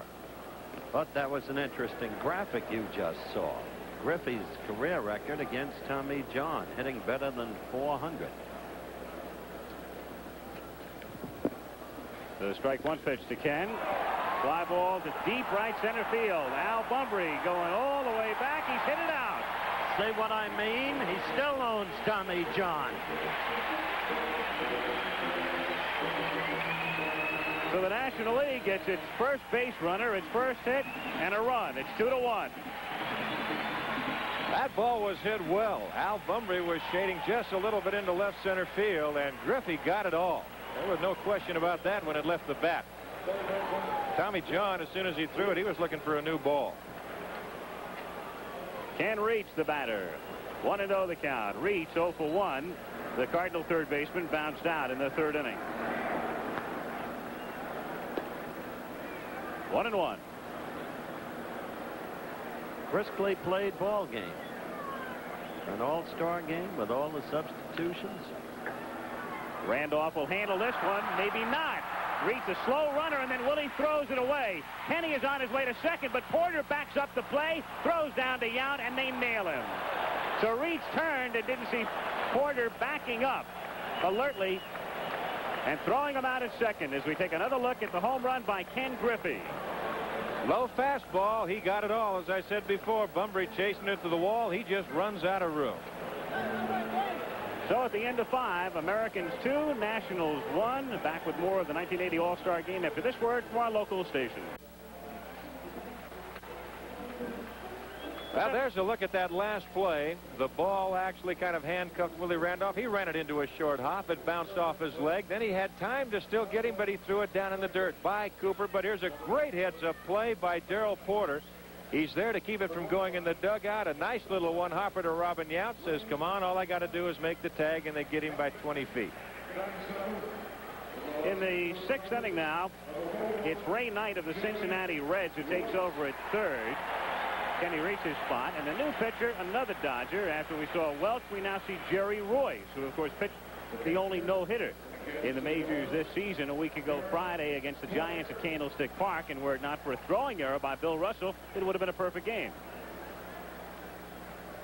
6th inning, American League 2, National League 1, and Darrell Porter comes up for the first time in the game, who made the alert play, backing up, looks at a strike. 0-1.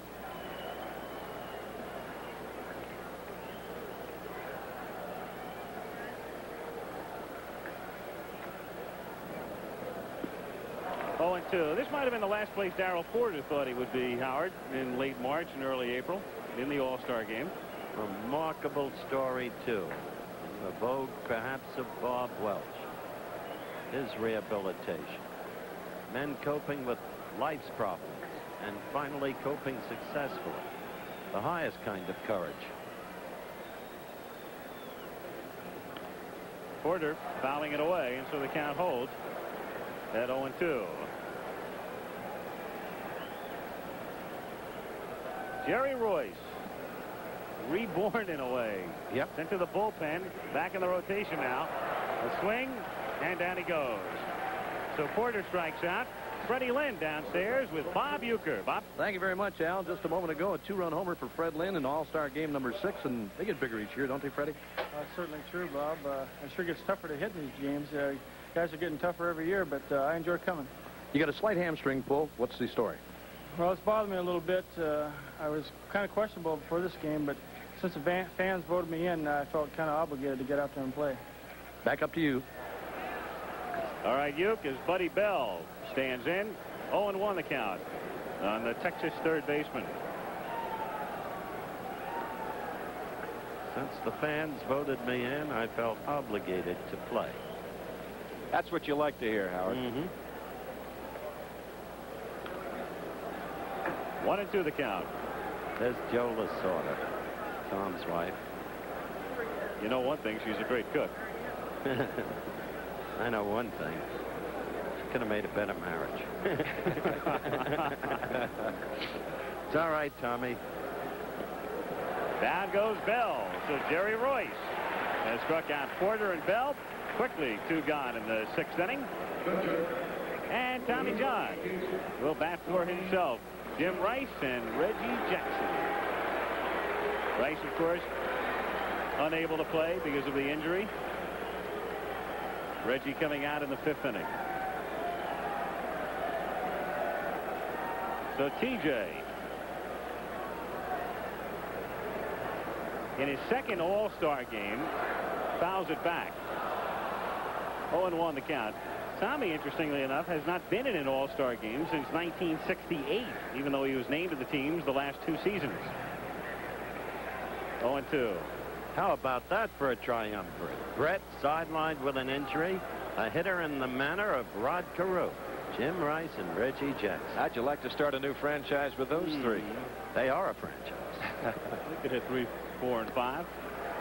Half swing, and down goes John, and Jerry Royce makes it look easy as he strikes the side out in the 6th inning. So at the end of 5.5, it's still 2-1 American League. Dodger Stadium, the 51st All-Star game, still in the twilight. The lights really have not taken effect as yet. The American League on top, 2-1. 2-run homer by Freddie Lynn in the 5th. Ken Griffey countered with a bases empty shot in the bottom of the 5th. And we go to the bottom of the 6th inning. Well, in the middle of the picture, a once young gentleman who grows increasingly handsome, Elton Rule, the president of the American Broadcasting Company. Right behind him, Jim Spence, our senior vice president of ABC Sports. Got to look at these men closely in the nature of our business. One is in permanent job imperilment. Bill Russell, look at the strike. 0-1.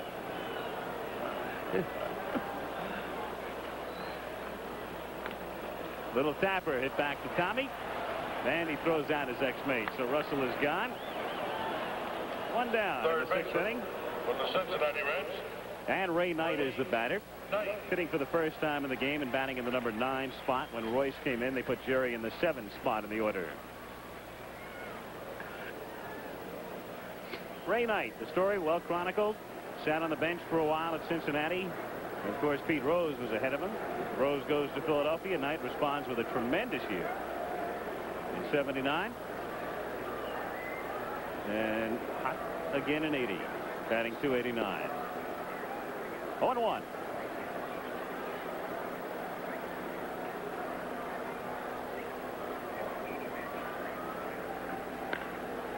Grounded to the hole and through into left field for a base hit. So both National League hits belong to the Cincinnati Reds. The homer by Griffey and now the single by Knight. Ray at first base. 1 down. And Phil Garner. He's been a remarkable player, Al. Knight taking over as he had to. The position vacated by Pete Rose. Answering to the pressure immediately. Having a fine season, and this year having another one. Knight at first base as Garner fouls it away. 0-1. Incidentally, when you was talking with Johnny, he didn't have a chance to congratulate Johnny, his parents, Teddy and Kate Bench, their 40th anniversary tomorrow. So we will take that opportunity now, John. 1-1. Probably celebrating in Binger. There he is, JB.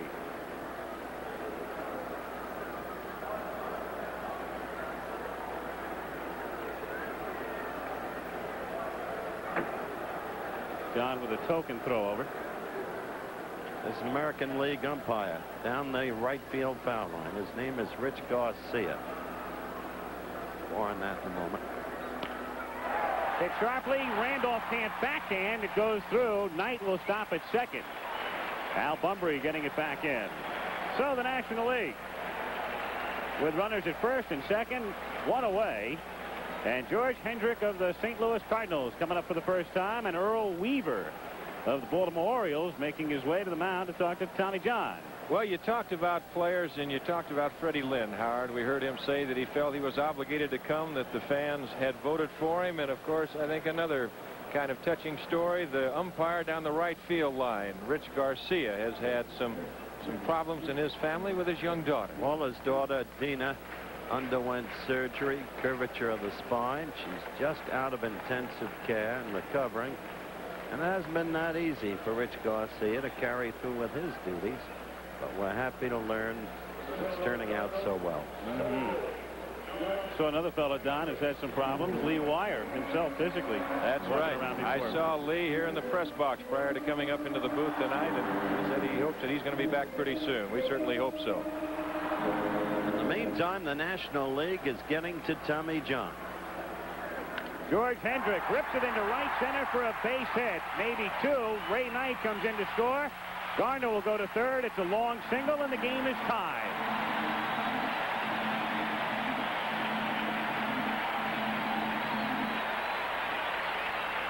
Watch this swing by George Hendricks. Here's what makes him such a good hitter. That ball down and away, he just goes right with it.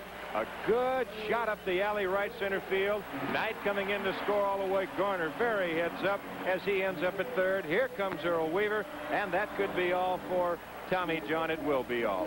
Stephen Farmer throwing, Al. So Weaver on his way out to make the change. The American League 2, the National League 2 in the bottom of the sixth. We'll be right back.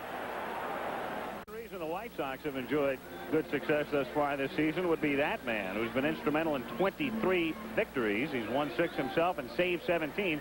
The big right-hander Ed Farmer coming on in the bottom of the sixth inning. The move made by Earl Weaver, who has made a lot of moves tonight and a lot of moves that might be second-guessed. That's true. I remarked when he put in that bevy of substitutions earlier that he was diminishing his power, especially in the outfield.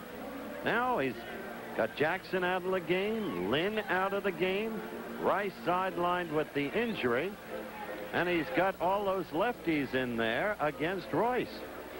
Well, I think every all-star manager will tell you can't please them all. You can either play to win with your best or try to get everybody in. There's a man who's become an institution in Los Angeles, the peanut vendor. Yep, famous from guy all angles. On the other side of the coin, going back to Dunn's pregame talk with Weaver, he made it clear he wanted to get everybody in.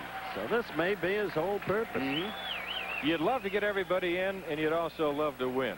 Somewhere along the line, why things just might turn out that way, or might not turn out that way, I should say. And right now, why the American League lead is tied, and it's in jeopardy. Runners at first and third, one out, and Dave Winfield pops it up in foul ground. And it will land and bounce in the dugout. 0-1 the count. Phil Garner, the go-ahead run is at third. And there's George Hendrick, who drove in the tying run at first, held aboard by Cooper. 2-2 tie in the bottom of the sixth inning. Infield double play depth.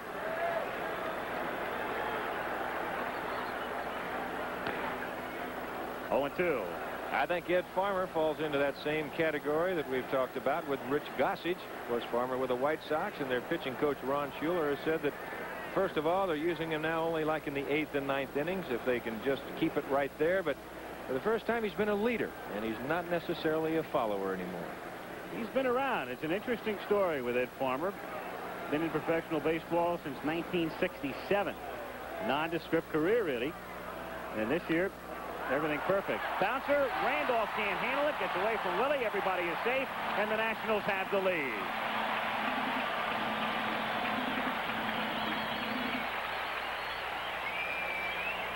That ball hit out on the end of the bat. It was hit hard. It short-hopped Randolph.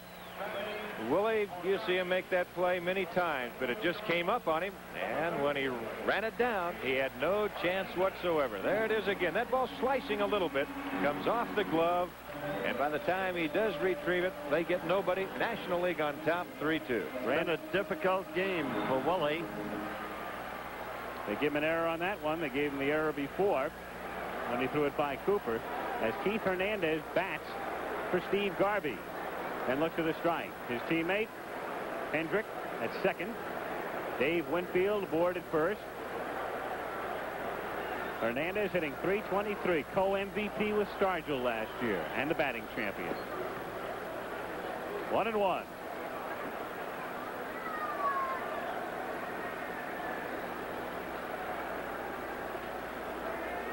Ed Farmer, 6'5", 210-pounder.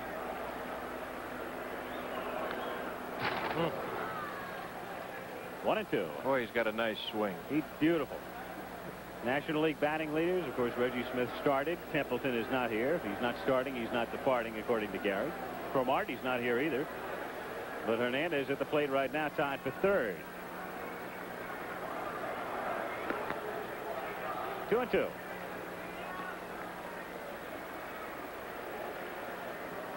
Was Farmer involved in that incident with Al Cowens, and the law courts now involved? Foul at the plate. You're hearing about that one, I think, for quite some time, perhaps. Of course, Farmer last year hit Cowens with a pitch, sent Al to the hospital. Next time he faced him, Cowens now, of course, with Detroit. Easy ground ball, and instead of running to first base, ran right out to Farmer. Suspended for 7 days. And a criminal complaint subsequently filed. 2-2 pitch. Shot back off Farmer, and Yount will have to hold it as everybody is safe to load him up. Hernandez sharply back through the middle. Farmer just getting a piece of it. And Keith is aboard and happy. That ball was hit hard. Howard, you talked about injuries in all-star games, and here could have been one here. Look at that ball. A line shot, and he just did get a glove on it. Now, Robin Yount's going over by the bag at second base. Has to stop, reverse his direction. All he can do is eat it and hold the runners right where they're at. Bases loaded, still 3-2 National League. Only one out. The National League with Pete Rose coming up in a position to break the game open for the American League. At the moment, at least, a continuation of the disconcerting trend of so many years. Pete Rose batting for Stearns. The bases loaded. Taking high. That's a moment to remember just there. That's the first time I've ever heard Pete Rose cheered in Dodger Stadium. That's a first. Infield up at first and third. Double play at short and second. As Rose hits a bouncer down to Randolph. Willie over to Yount. One and back to first. Double play. So Rose hits into a double play to end it. But here in the sixth inning, the National League comes up with a couple of runs. 4 hits. This ball hit off the end of the bat, and Willie Randolph made a fine play. That ball wasn't hit that hard. He has to charge in front of the runner. Just backhanded flip to Yount, but Robbins got an excellent arm. Look at that, flat-footed, and they just get Rose to double him at first. So after 6 complete innings of play, the National League on top, 3-2. All right, let's go to Howard. All right, I am with the gentleman who is the president of the Los Angeles Olympic Organizing Committee, Mr. Peter Oberhoff. Very quickly, Peter, you go to Moscow shortly, and there you will recommend 1, maybe 2 demonstration games for the Olympics, which allow such. What would you be recommending? Well, Howard will recommend baseball right here in this stadium to be part of the 1984 Olympic Games. And the other would be tennis. Tennis is a possibility, too. Now, will there be any change with regard to the flag closing ceremonies? Have you tried to change President Carter's mind? We've tried to change his mind because we think that in that one instance, it's an Olympic ceremony. It'll signal to all the people in the free world that the Olympics are coming here. We're going to put them back on track again, and we're going to be proud of the games here in L.A. But he is not changing. He's not changed his mind as of this date. Finally, will this Olympiad in '84 cost the taxpayers of the United States any money? Not a penny. This is the first time it's going to be handled totally in the private sector. And we'll also recommend in Moscow that all future games be handled by the private sector in every country to avoid the politics. If you can make that work, sir, you've executed a miracle. Thank you very much. Good luck. Thank you. Okay, back to Al. Well, new pitcher for the National League as Jim Bibby having a sensational year. Look at those marks. 11-1, including the victory in the 20-inning game the other day when he came out of the bullpen Sunday to beat the Cubs in Pittsburgh. He takes over as we go to the 7th inning. The National League on top, 3-2. Trying to continue the domination and make it 9 straight as Robin Yount leads off in the 7th. 1-0. Keith Hernandez staying in the game. He's at first base, and Dave Concepcion. There he is, the new shortstop. And the new catcher is Gary Carter from the Expos. 2-0 the count. Gary Carter, third man back of the plate for the Nationals tonight. Bench starting. Stearns in there for 3. And now Carter. Hits a right field. Winfield fades. Dave has room. 1 down.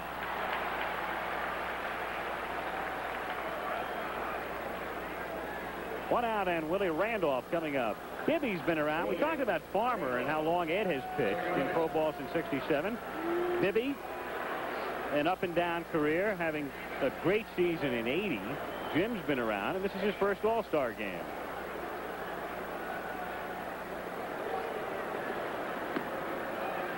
Jim found himself the second half of last season.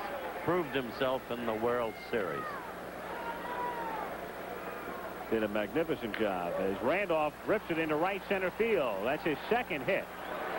Hendrick gets it back in. So Willie tonight with 2 hits and 2 errors in the American League with a total of 7 hits in the 7th inning. As Cecil Cooper comes up. The one error that doesn't register was the pickoff at first. That probably killed a big inning for the American League. An eventful night for the Yankees second baseman with good speed as he takes his lead at first. And Cecil Cooper coming up. Good to see the Brewers getting some attention. It's a team that has excited a lot of people, and we don't have to tell anybody in Wisconsin. But as far as national acclaim and publicity, relatively unknown. Yeah, that's so true. And you've got to believe that if the Yankees just falter a little bit and Milwaukee can continue to play their steady ball, if their pitching just gets a little, maybe a little sounder, it's going to be a dogfight. It's not over by far. Well, you're touching on the very valid point that Ben Ogilvy made in that piece we had at the beginning of the telecast. When interrogated by Keith and Al yesterday, he said he thought the players should select the All-Stars because the Milwaukee market gets outvoted by the Los Angeles and New York markets. There's a bouncer to short. Concepcion shovels to Garner. Back over to Hernandez. Double play. In the 7th, no runs, a hit, nobody left after 6.5. National 3, and the Americans 2. As you look at Mrs. Bibby. Gentlemen, again we draw your attention to the commissioner's box, and baseball welcomes the Attorney General of the United States, the Honorable Benjamin Civiletti.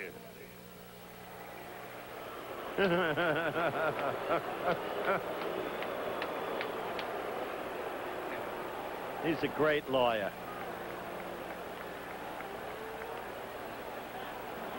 Hoped I get done in time to make a pit stop. Now pitching. We're at the party. Where is the tent? It's right in behind here.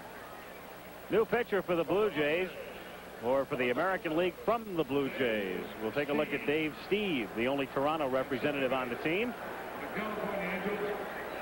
Good-looking young pitcher, and another change for the Americans at second is Bobby Grich of the California Angels. Takes over for Willie Randolph there. Steve's another remarkable story, Al, as you know. Converted outfielder. Was playing the outfield a couple of years ago. Now look at pitching in the All-Star game. As Ken Griffey stands in. Griffey had the National League's first hit. Home run in the 5th. 0-1 the count. By the way, a lot made of the selections, of course, and we've been touching on that. Every team has to have at least one representative. And Steve here for Toronto as Griffey loops it into right field, and Ken is 2 for 2. Landreau getting it back in. So this Ken is Griffey.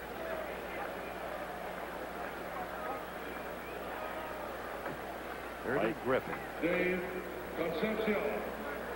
Her man with a couple of hits is Dave Concepcion. Comes up.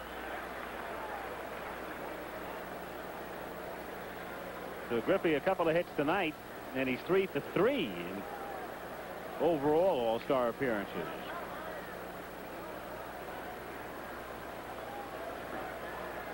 Concepcion batting for the first time in the game.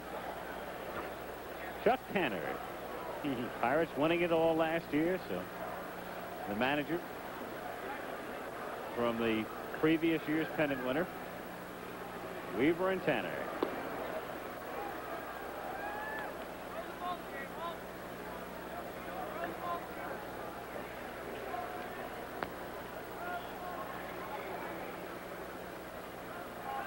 Runner goes as Concepcion fouls it away. 1-2 the count.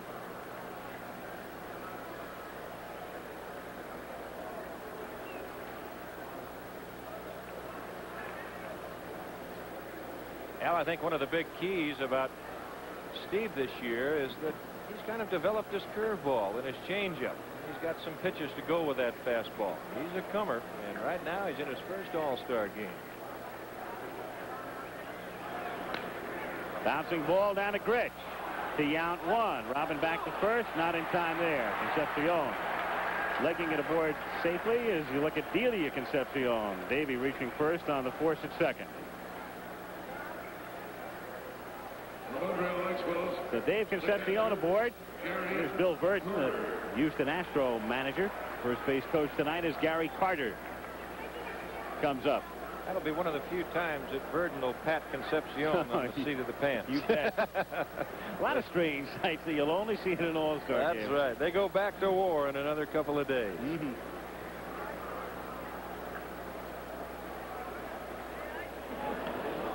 Steve driving Concepcion back, and Cooper making a nice play. He showed you a good move, too. He sure did. He whipped that ball over, too.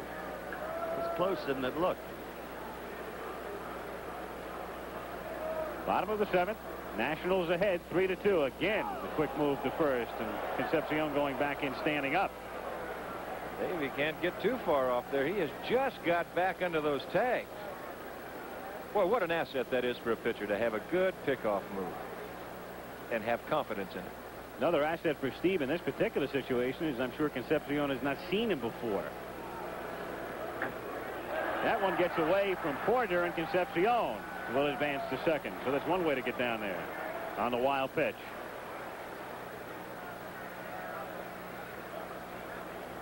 Here's a tough pitch for a catcher to handle. That breaking pitch down in the dirt. You try and get there and block it. You see that Darrell kind of lifted his head just a little bit, and then that's all that happened. The ball just got by him, and Concepcion's at second base.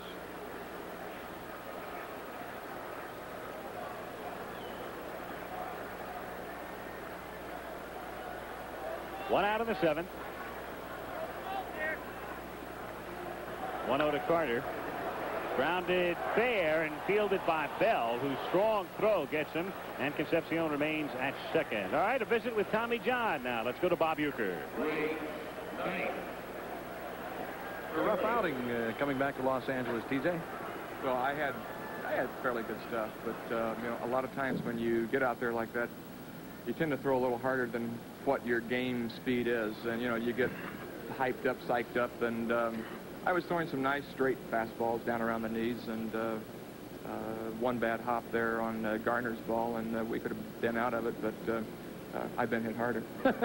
Back up to you, Al. All right, Ueck, as Ray Knight checks his swing, taking the pitch. 1-0 the count with 2 down. Concepcion at second, bottom of the 7th. 3-2 National. I thought Tommy was a touch nonchalant.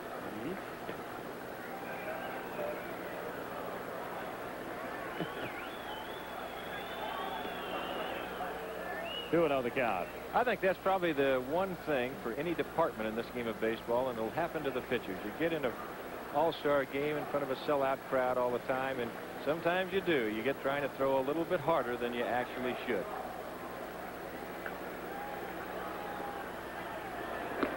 Inside, ball 3. That's an excuse you'll sometimes hear, too, in championship series competition and certainly in the World Series. That's right. especially All-Star games and World Series. If you can't get up for these, Al, why, I don't know. I don't think you can't get up for anything. Tell you, one fellow I hope gets in tonight is Alan Trammell of Detroit. I do, Boy, too. was he excited. That one is ball 4. Gets away from Porter. Concepcion will go to third. Take a wide turn there and then hold. Johnny McNamara, you can see where he was down that third base line. John was an excellent third base coach when he was over with the California Angels, and we'll look at this pitch again. That ball just sinks, and that actually handcuffs Porter. That ball really sunk. And now Darrell has to get on it in a hurry. Here comes Concepcion around. Now you don't even see McNamara. He is way down the line. He's letting Concepcion come as far as he can and says, that's all. Hold it right there, pal. Good work by Johnny McNamara. Porter charged with a pass ball, so runners at first and third, 2 down. Bill Garner takes outside. Porter having a tough night. Darrell saying, man, I haven't caught many sinker ballers like this, maybe. Steve has got good action on his fastball. You can see that last. Darrell, it just hit him on the top of the glove. It never got him on the front part of the glove. 1-0 on Garner.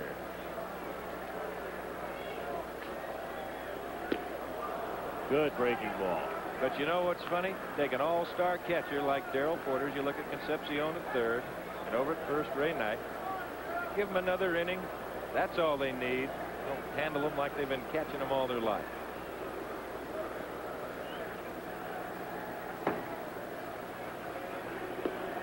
Swing and a miss. 1-2 on the Pirates' second baseman. He keeps it down, I'll tell you.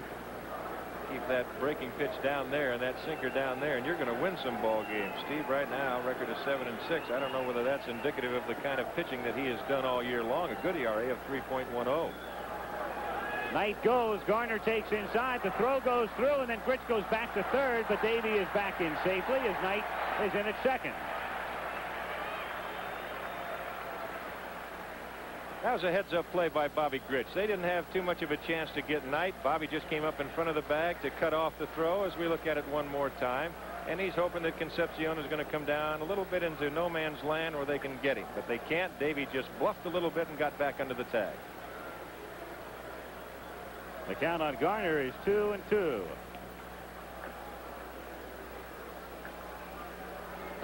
And this one gets away from Porter. Another run will score. Concepcion throws the plate to make it 4-2 as Knight advances to third. So Steve has good stuff tonight, but too good for Porter. Now this appears to be a breaking pitch down and away. Darrell's got his glove turned the wrong way. And now all he's got to do is try and run it down. You know that Concepcion's going to score. He's got to try and hold Knight at third.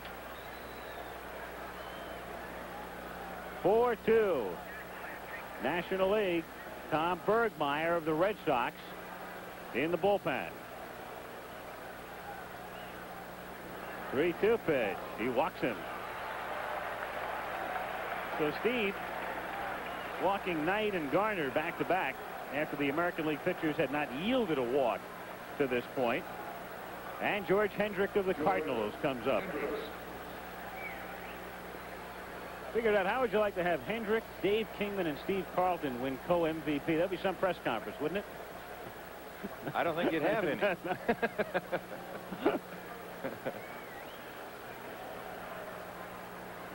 They send Garner, pitches outside, the throw going through, not in time as Knight holds at third. Bobby Grich arguing just a little bit with the second base umpire Nick Colosi. Bobby trying to convince Colosi that he got him up in front of the bag before he reached the full impact of his slide. Clearly safe. Tagged him late. He's there. Good call by Nick. National League pulling out its tricks.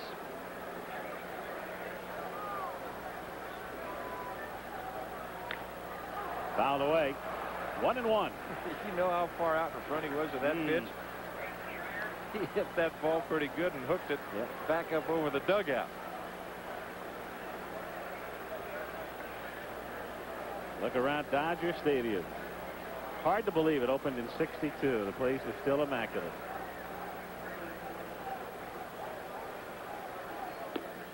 Two and one to count. Joining Bergmeyer, there's the Goose. Rich Gossage of the Yankees, the right-hander.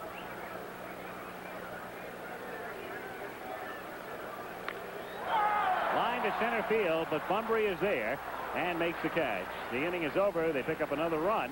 And at the end of 7, National League leading 4-2. Back with more of the All-Star game after this word from our local stations. Well, there it is up on the new Diamond Vision board at Dodger Stadium, 56,088. And as we look down from the helicopter, the largest crowd to ever watch a game in Dodger Stadium. And what a beautiful shot. It's a gorgeous ballpark. Don, of course, you played here so many years.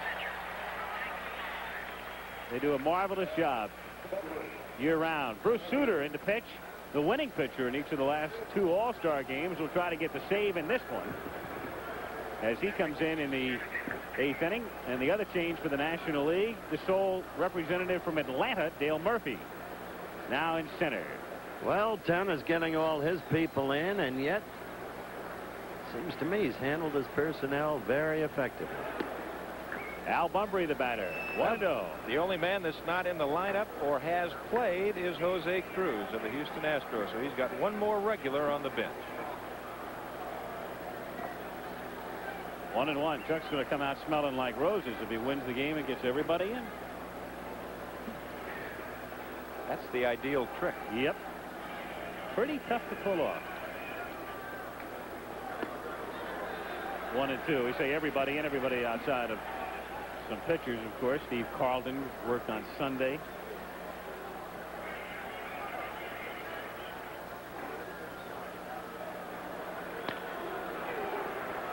Ground ball to Garner. One away.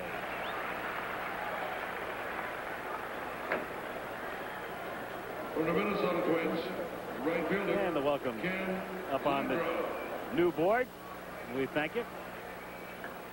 That last inning became suddenly untidy for an all-star game. Porter having all that trouble with Steve. But on balance, it's been an interesting game. Now, they face the American League the same dilemma. Kenny Landreau fouling it away, 0-1.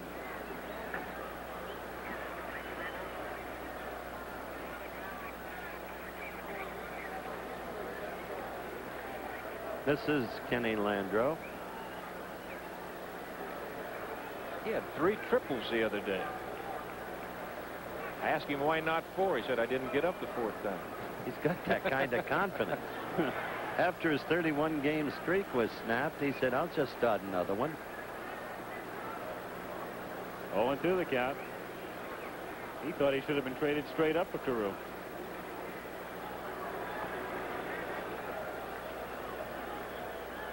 One and 2. National League leading 4-2 in the 8th inning. After the American League had jumped out to a 2-0 lead, the homer by Freddie Lenn in the 5th. Ken Griffey homering in the bottom of the 5th. The Nationals adding 2 in the 6th. And 1 in the 7th. 1-2 pitch is hit foul outside first. Al Oliver will be up next. You won 2 All-Star games in a row, didn't you, Don? Yeah. One at Anaheim, and I think the next year it was at Houston. You're the only one besides Suter. And that graphic was interesting on Landau. To right field and into the corner, but Dave Winfield gauges it perfectly to make the catch. So Landreau becomes out number 2 as we see it again.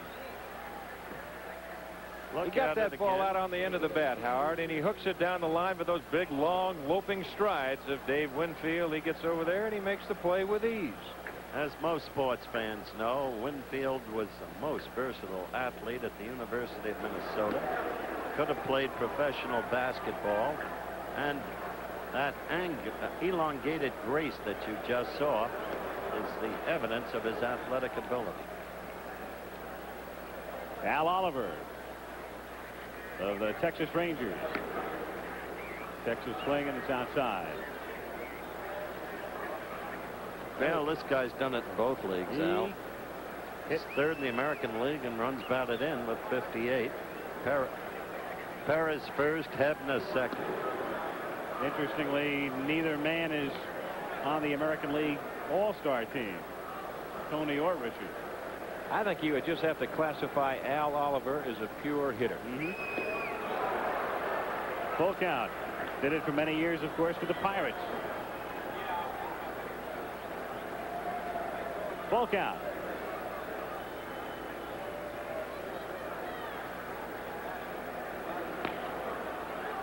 Garner will handle this one, and Bruce Sutter has a 1-2-3 inning. The Americans gone in order. After 7.5, the score remains the National League 4 and the American League 2. For American League 2, bottom of the 8th inning upcoming. And right now, let's take a 5-second pause to allow our local stations to identify themselves. This is WXYZ TV, Channel 7, Detroit. Changes for the American League. New pitcher, the Goose, coming in. Rich Gossage. 3 wins and 13 saves. And hot of late from the New York Yankees, there is the sole representative from the Oakland A's, Ricky Henderson. Good young outfielder. 1 of 3 possessed by Oakland. And there's our man, Alan Trammell, maybe the most excited of all the players to be in his first All-Star game from the Tigers, taking over at shortstop. As he put it today at a luncheon, this would have been my senior year in college. That's right. And another change, his teammate, Lance Parrish, takes over for Porter, back of the plate. Attention, please. Now pitching. Dave Winfield, The New York Yankees. reaching on an error in the 6th inning in his only previous at-bat, coming up in the bottom of the 8th. National League on top, 4-2. From Detroit, Alan Trammell. In left field, from Oakland, Ricky. Right after the game, they'll announce, as they annually do, the most valuable player. As you take a look at former President Ford, Commissioner Bowie Kuhn. And earlier, we met the Attorney General of the United States, General Ben Civiletti.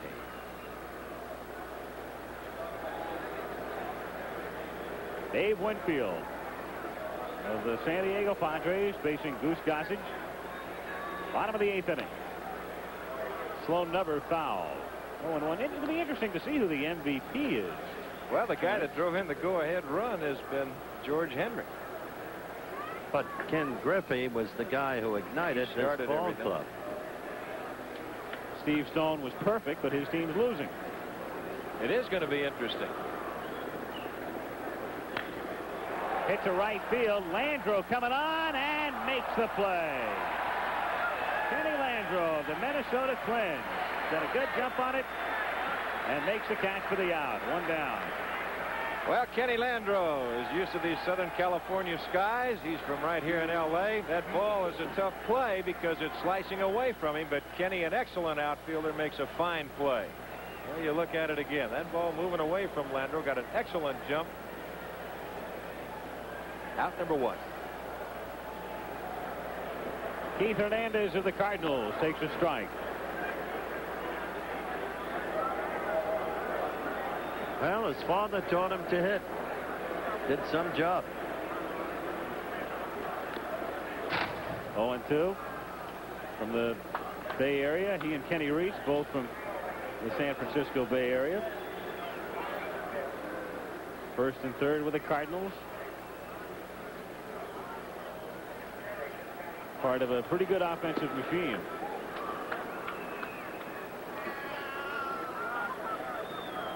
Dad still gives him batting tips occasionally when he gets into a slump, which is not very often. 2-1.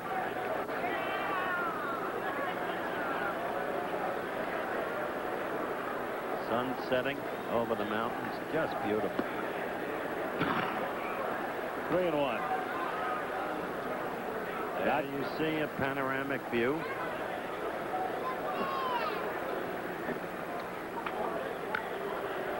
Hernandez strokes it down the line and left, but foul.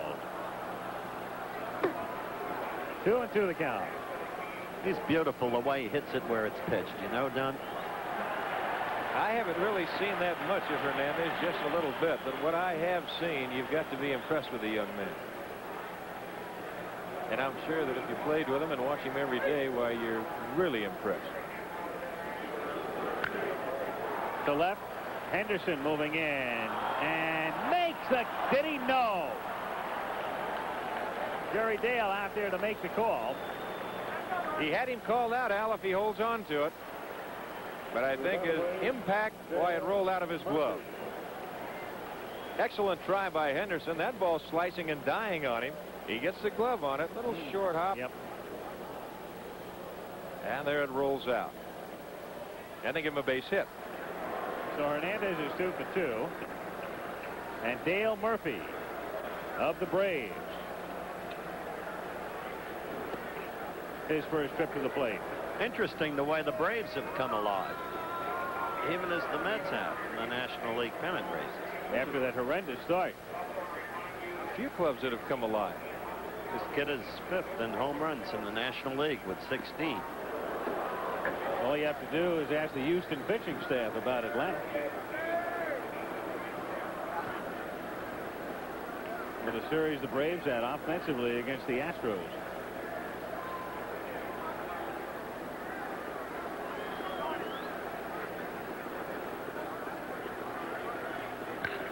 To deep left field.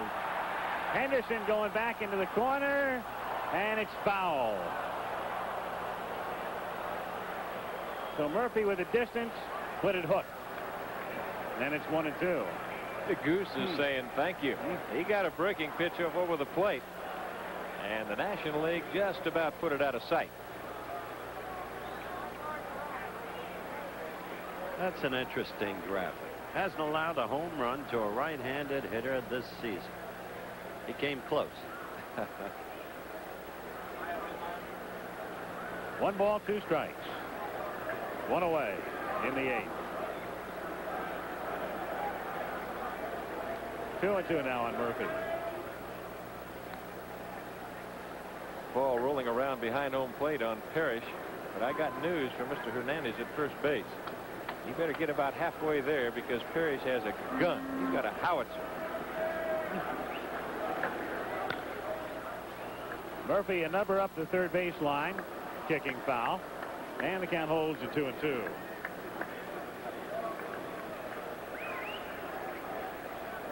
Once again, it's Bergmeyer. Tom in the American League pen. Tell you that last Monday night game, the Yankees against the Red Sox, when Gossage threw his heat. Wow.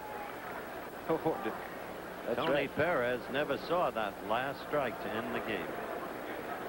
2-2 pitch, little squiver off the end of the bat. Cooper looks at second and then makes the play himself at first for the out. And Hernandez advances to second. So 2 down. Tonight, immediately following your late local news, ABC News Nightline. Ted Koppel examines the crisis in the American auto industry, featuring reports about President Carter's Day. Activities in Detroit and Tokyo, the 2 leading automotive centers in the world. That's tonight on Nightline.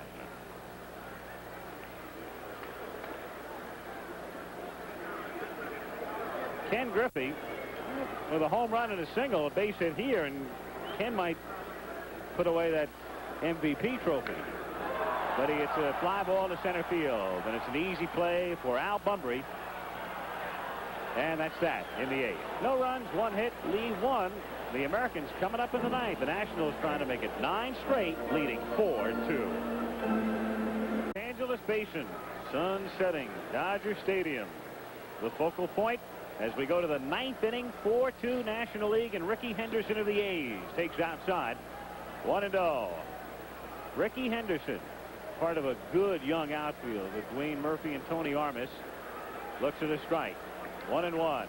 Buddy Bell waiting on deck. So the American League winless in 71 and trailing 4-2 in the 9th inning, facing Bruce Sutter of the Cubs.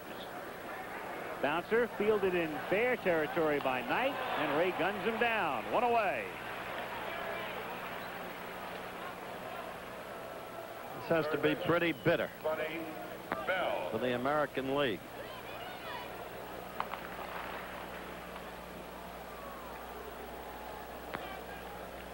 Buddy Bell coming up. McPhail's going to owe Feeney another drink the way things are going. The two league presidents. A strike. 0-1.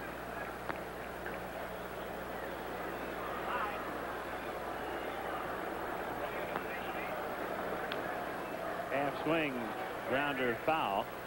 And the count, 0-2. Bobby Grich on deck. Bruce Sutter, winner in 78, winner in 79, and trying to be the saver in 80. Jerry Royce, the pitcher of record for the National League. Tommy John for the American. 0-2 the count. I don't know whether that's California or Texas. Nah, that's California. Or Colorado, where the hats have become a major factor. Grounded to short. Concepcion able to get him with some help from Hernandez. So 2 away in the 9th inning.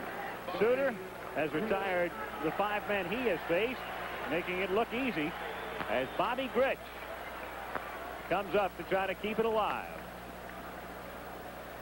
And if he can, we would see Lance Parrish next. Interesting to come down to the final inning and find you've got Henderson, Bell, and Grich. Well, both managers, Al, have used their rosters as well as they figured they could. They've got Orta left for the American League and Jose Cruz for the National League of the regulars.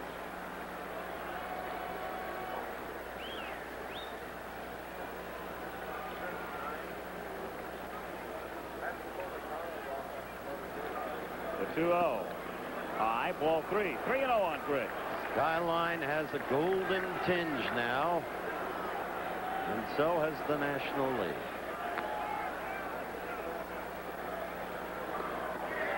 Ball 4. So the Americans are still alive as Grich walks with 2 down in the 9th inning. And Lance Parrish of the Tigers comes up for the first time. Well, he's got the power. 11 homers, 47 ribbies.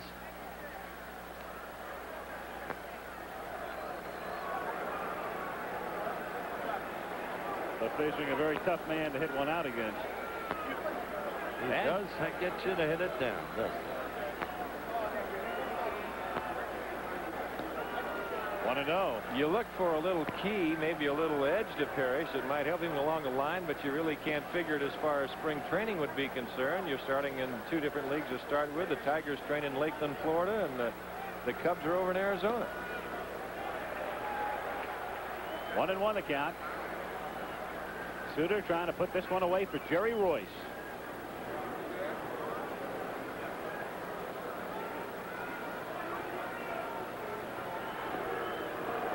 Two and 1. Carter digging it out.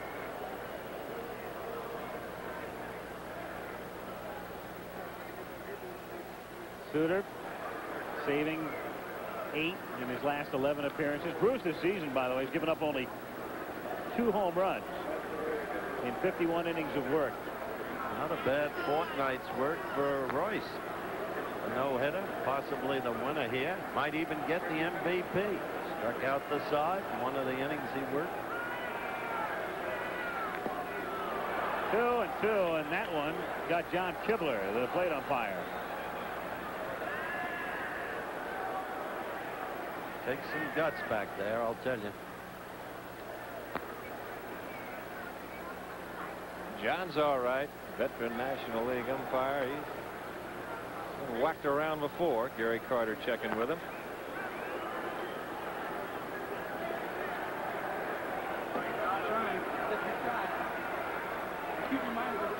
Ball 3.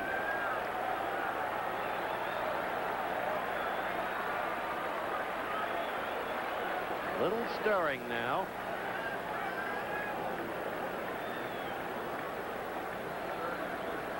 Each team with 7 hits. The 2 American League errors, both committed by Randolph. 4-2 National. Grich will go from first with the pitch, and he gets him swinging. So the beat goes on and on and on. 9 straight. 17 of 18. The National League does it again. Well, we'll find out who the All-Star Game MVP is when we come back, and we'll return to Dodger Stadium after this commercial and a word from our local station. National League winning it 4 runs, 7 hits, and no errors. The American League 2 runs, 7 hits, and 2 errors. Jerry Royce wins it. Tommy John, the loser. Let's go down to Bob Uecker. Thank you very much, Al, and for the presentation, the most valuable player of this 1980 All-Star Game, the Commissioner of Baseball, Mr. Bowie Kuhn. Ladies and gentlemen, I am delighted on behalf of professional baseball to make a presentation of the Commissioner's Award to this year's 1980 Most Valuable Player for a great offensive performance in this All-Star Game to Mr. Ken Griffey of the Cincinnati Reds. Guess I ought to give it to you. That's great. Thank you very much. That's great. Kenny, a very important ball game. It's getting to be old hat now. 9 in a row for the National League, and a fine ball game for yourself, too. Thank you very much. I appreciate it. We just, the guys and I was sitting there and talking. We decided to just go out and play baseball tonight. Cincinnati Reds well represented tonight? Yes, very much so. All right, we'll be back with more from the All-Star Game here in Dodger Stadium following this brief message. He became the first National League base runner.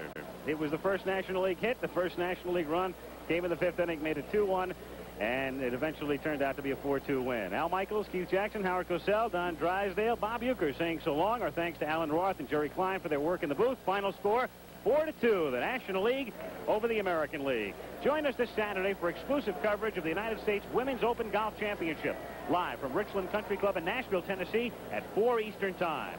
The executive producer of ABC Sports is Roone Arledge. Coverage of the 1980 All-Star Game was produced by Dennis Lewin, directed by Chet Forty. Technical directors John Allen and Bill Morris. Associate directors Peter Lasser and Ned Simon. Tune in Saturday for ABC's Wide World of Sports. This week you'll see the WBC World Super Welterweight Championship. Morris Hope defends his title against Rocky Mattioli live from Wembley, England. And time permitting, National Championship Sprint Car Racing from Terre Haute, Indiana. 5 Eastern and Pacific, 4 Central Time. The 1980 All-Star Game has been brought to you by Lowenbrau. When you want the taste of a truly great beer, there's really only one. Tonight, let it be Lowenbrau. By Chevrolet, like baseball, hot dogs, and apple pie, it's an American tradition. By Allstate Insurance Companies, you're in good hands with Allstate. And by Mr. Goodwrench and the General Motors Parts Division. Travel arrangement made through and a promotional fee paid by United Airlines. United flies more people to Hawaii than any other airline. That's what friendly skies are all about. The 1980 All-Star Game has been a presentation of ABC Sports, recognized around the world as a leader in sports television, as we take another look at the MVP, Ken Griffey.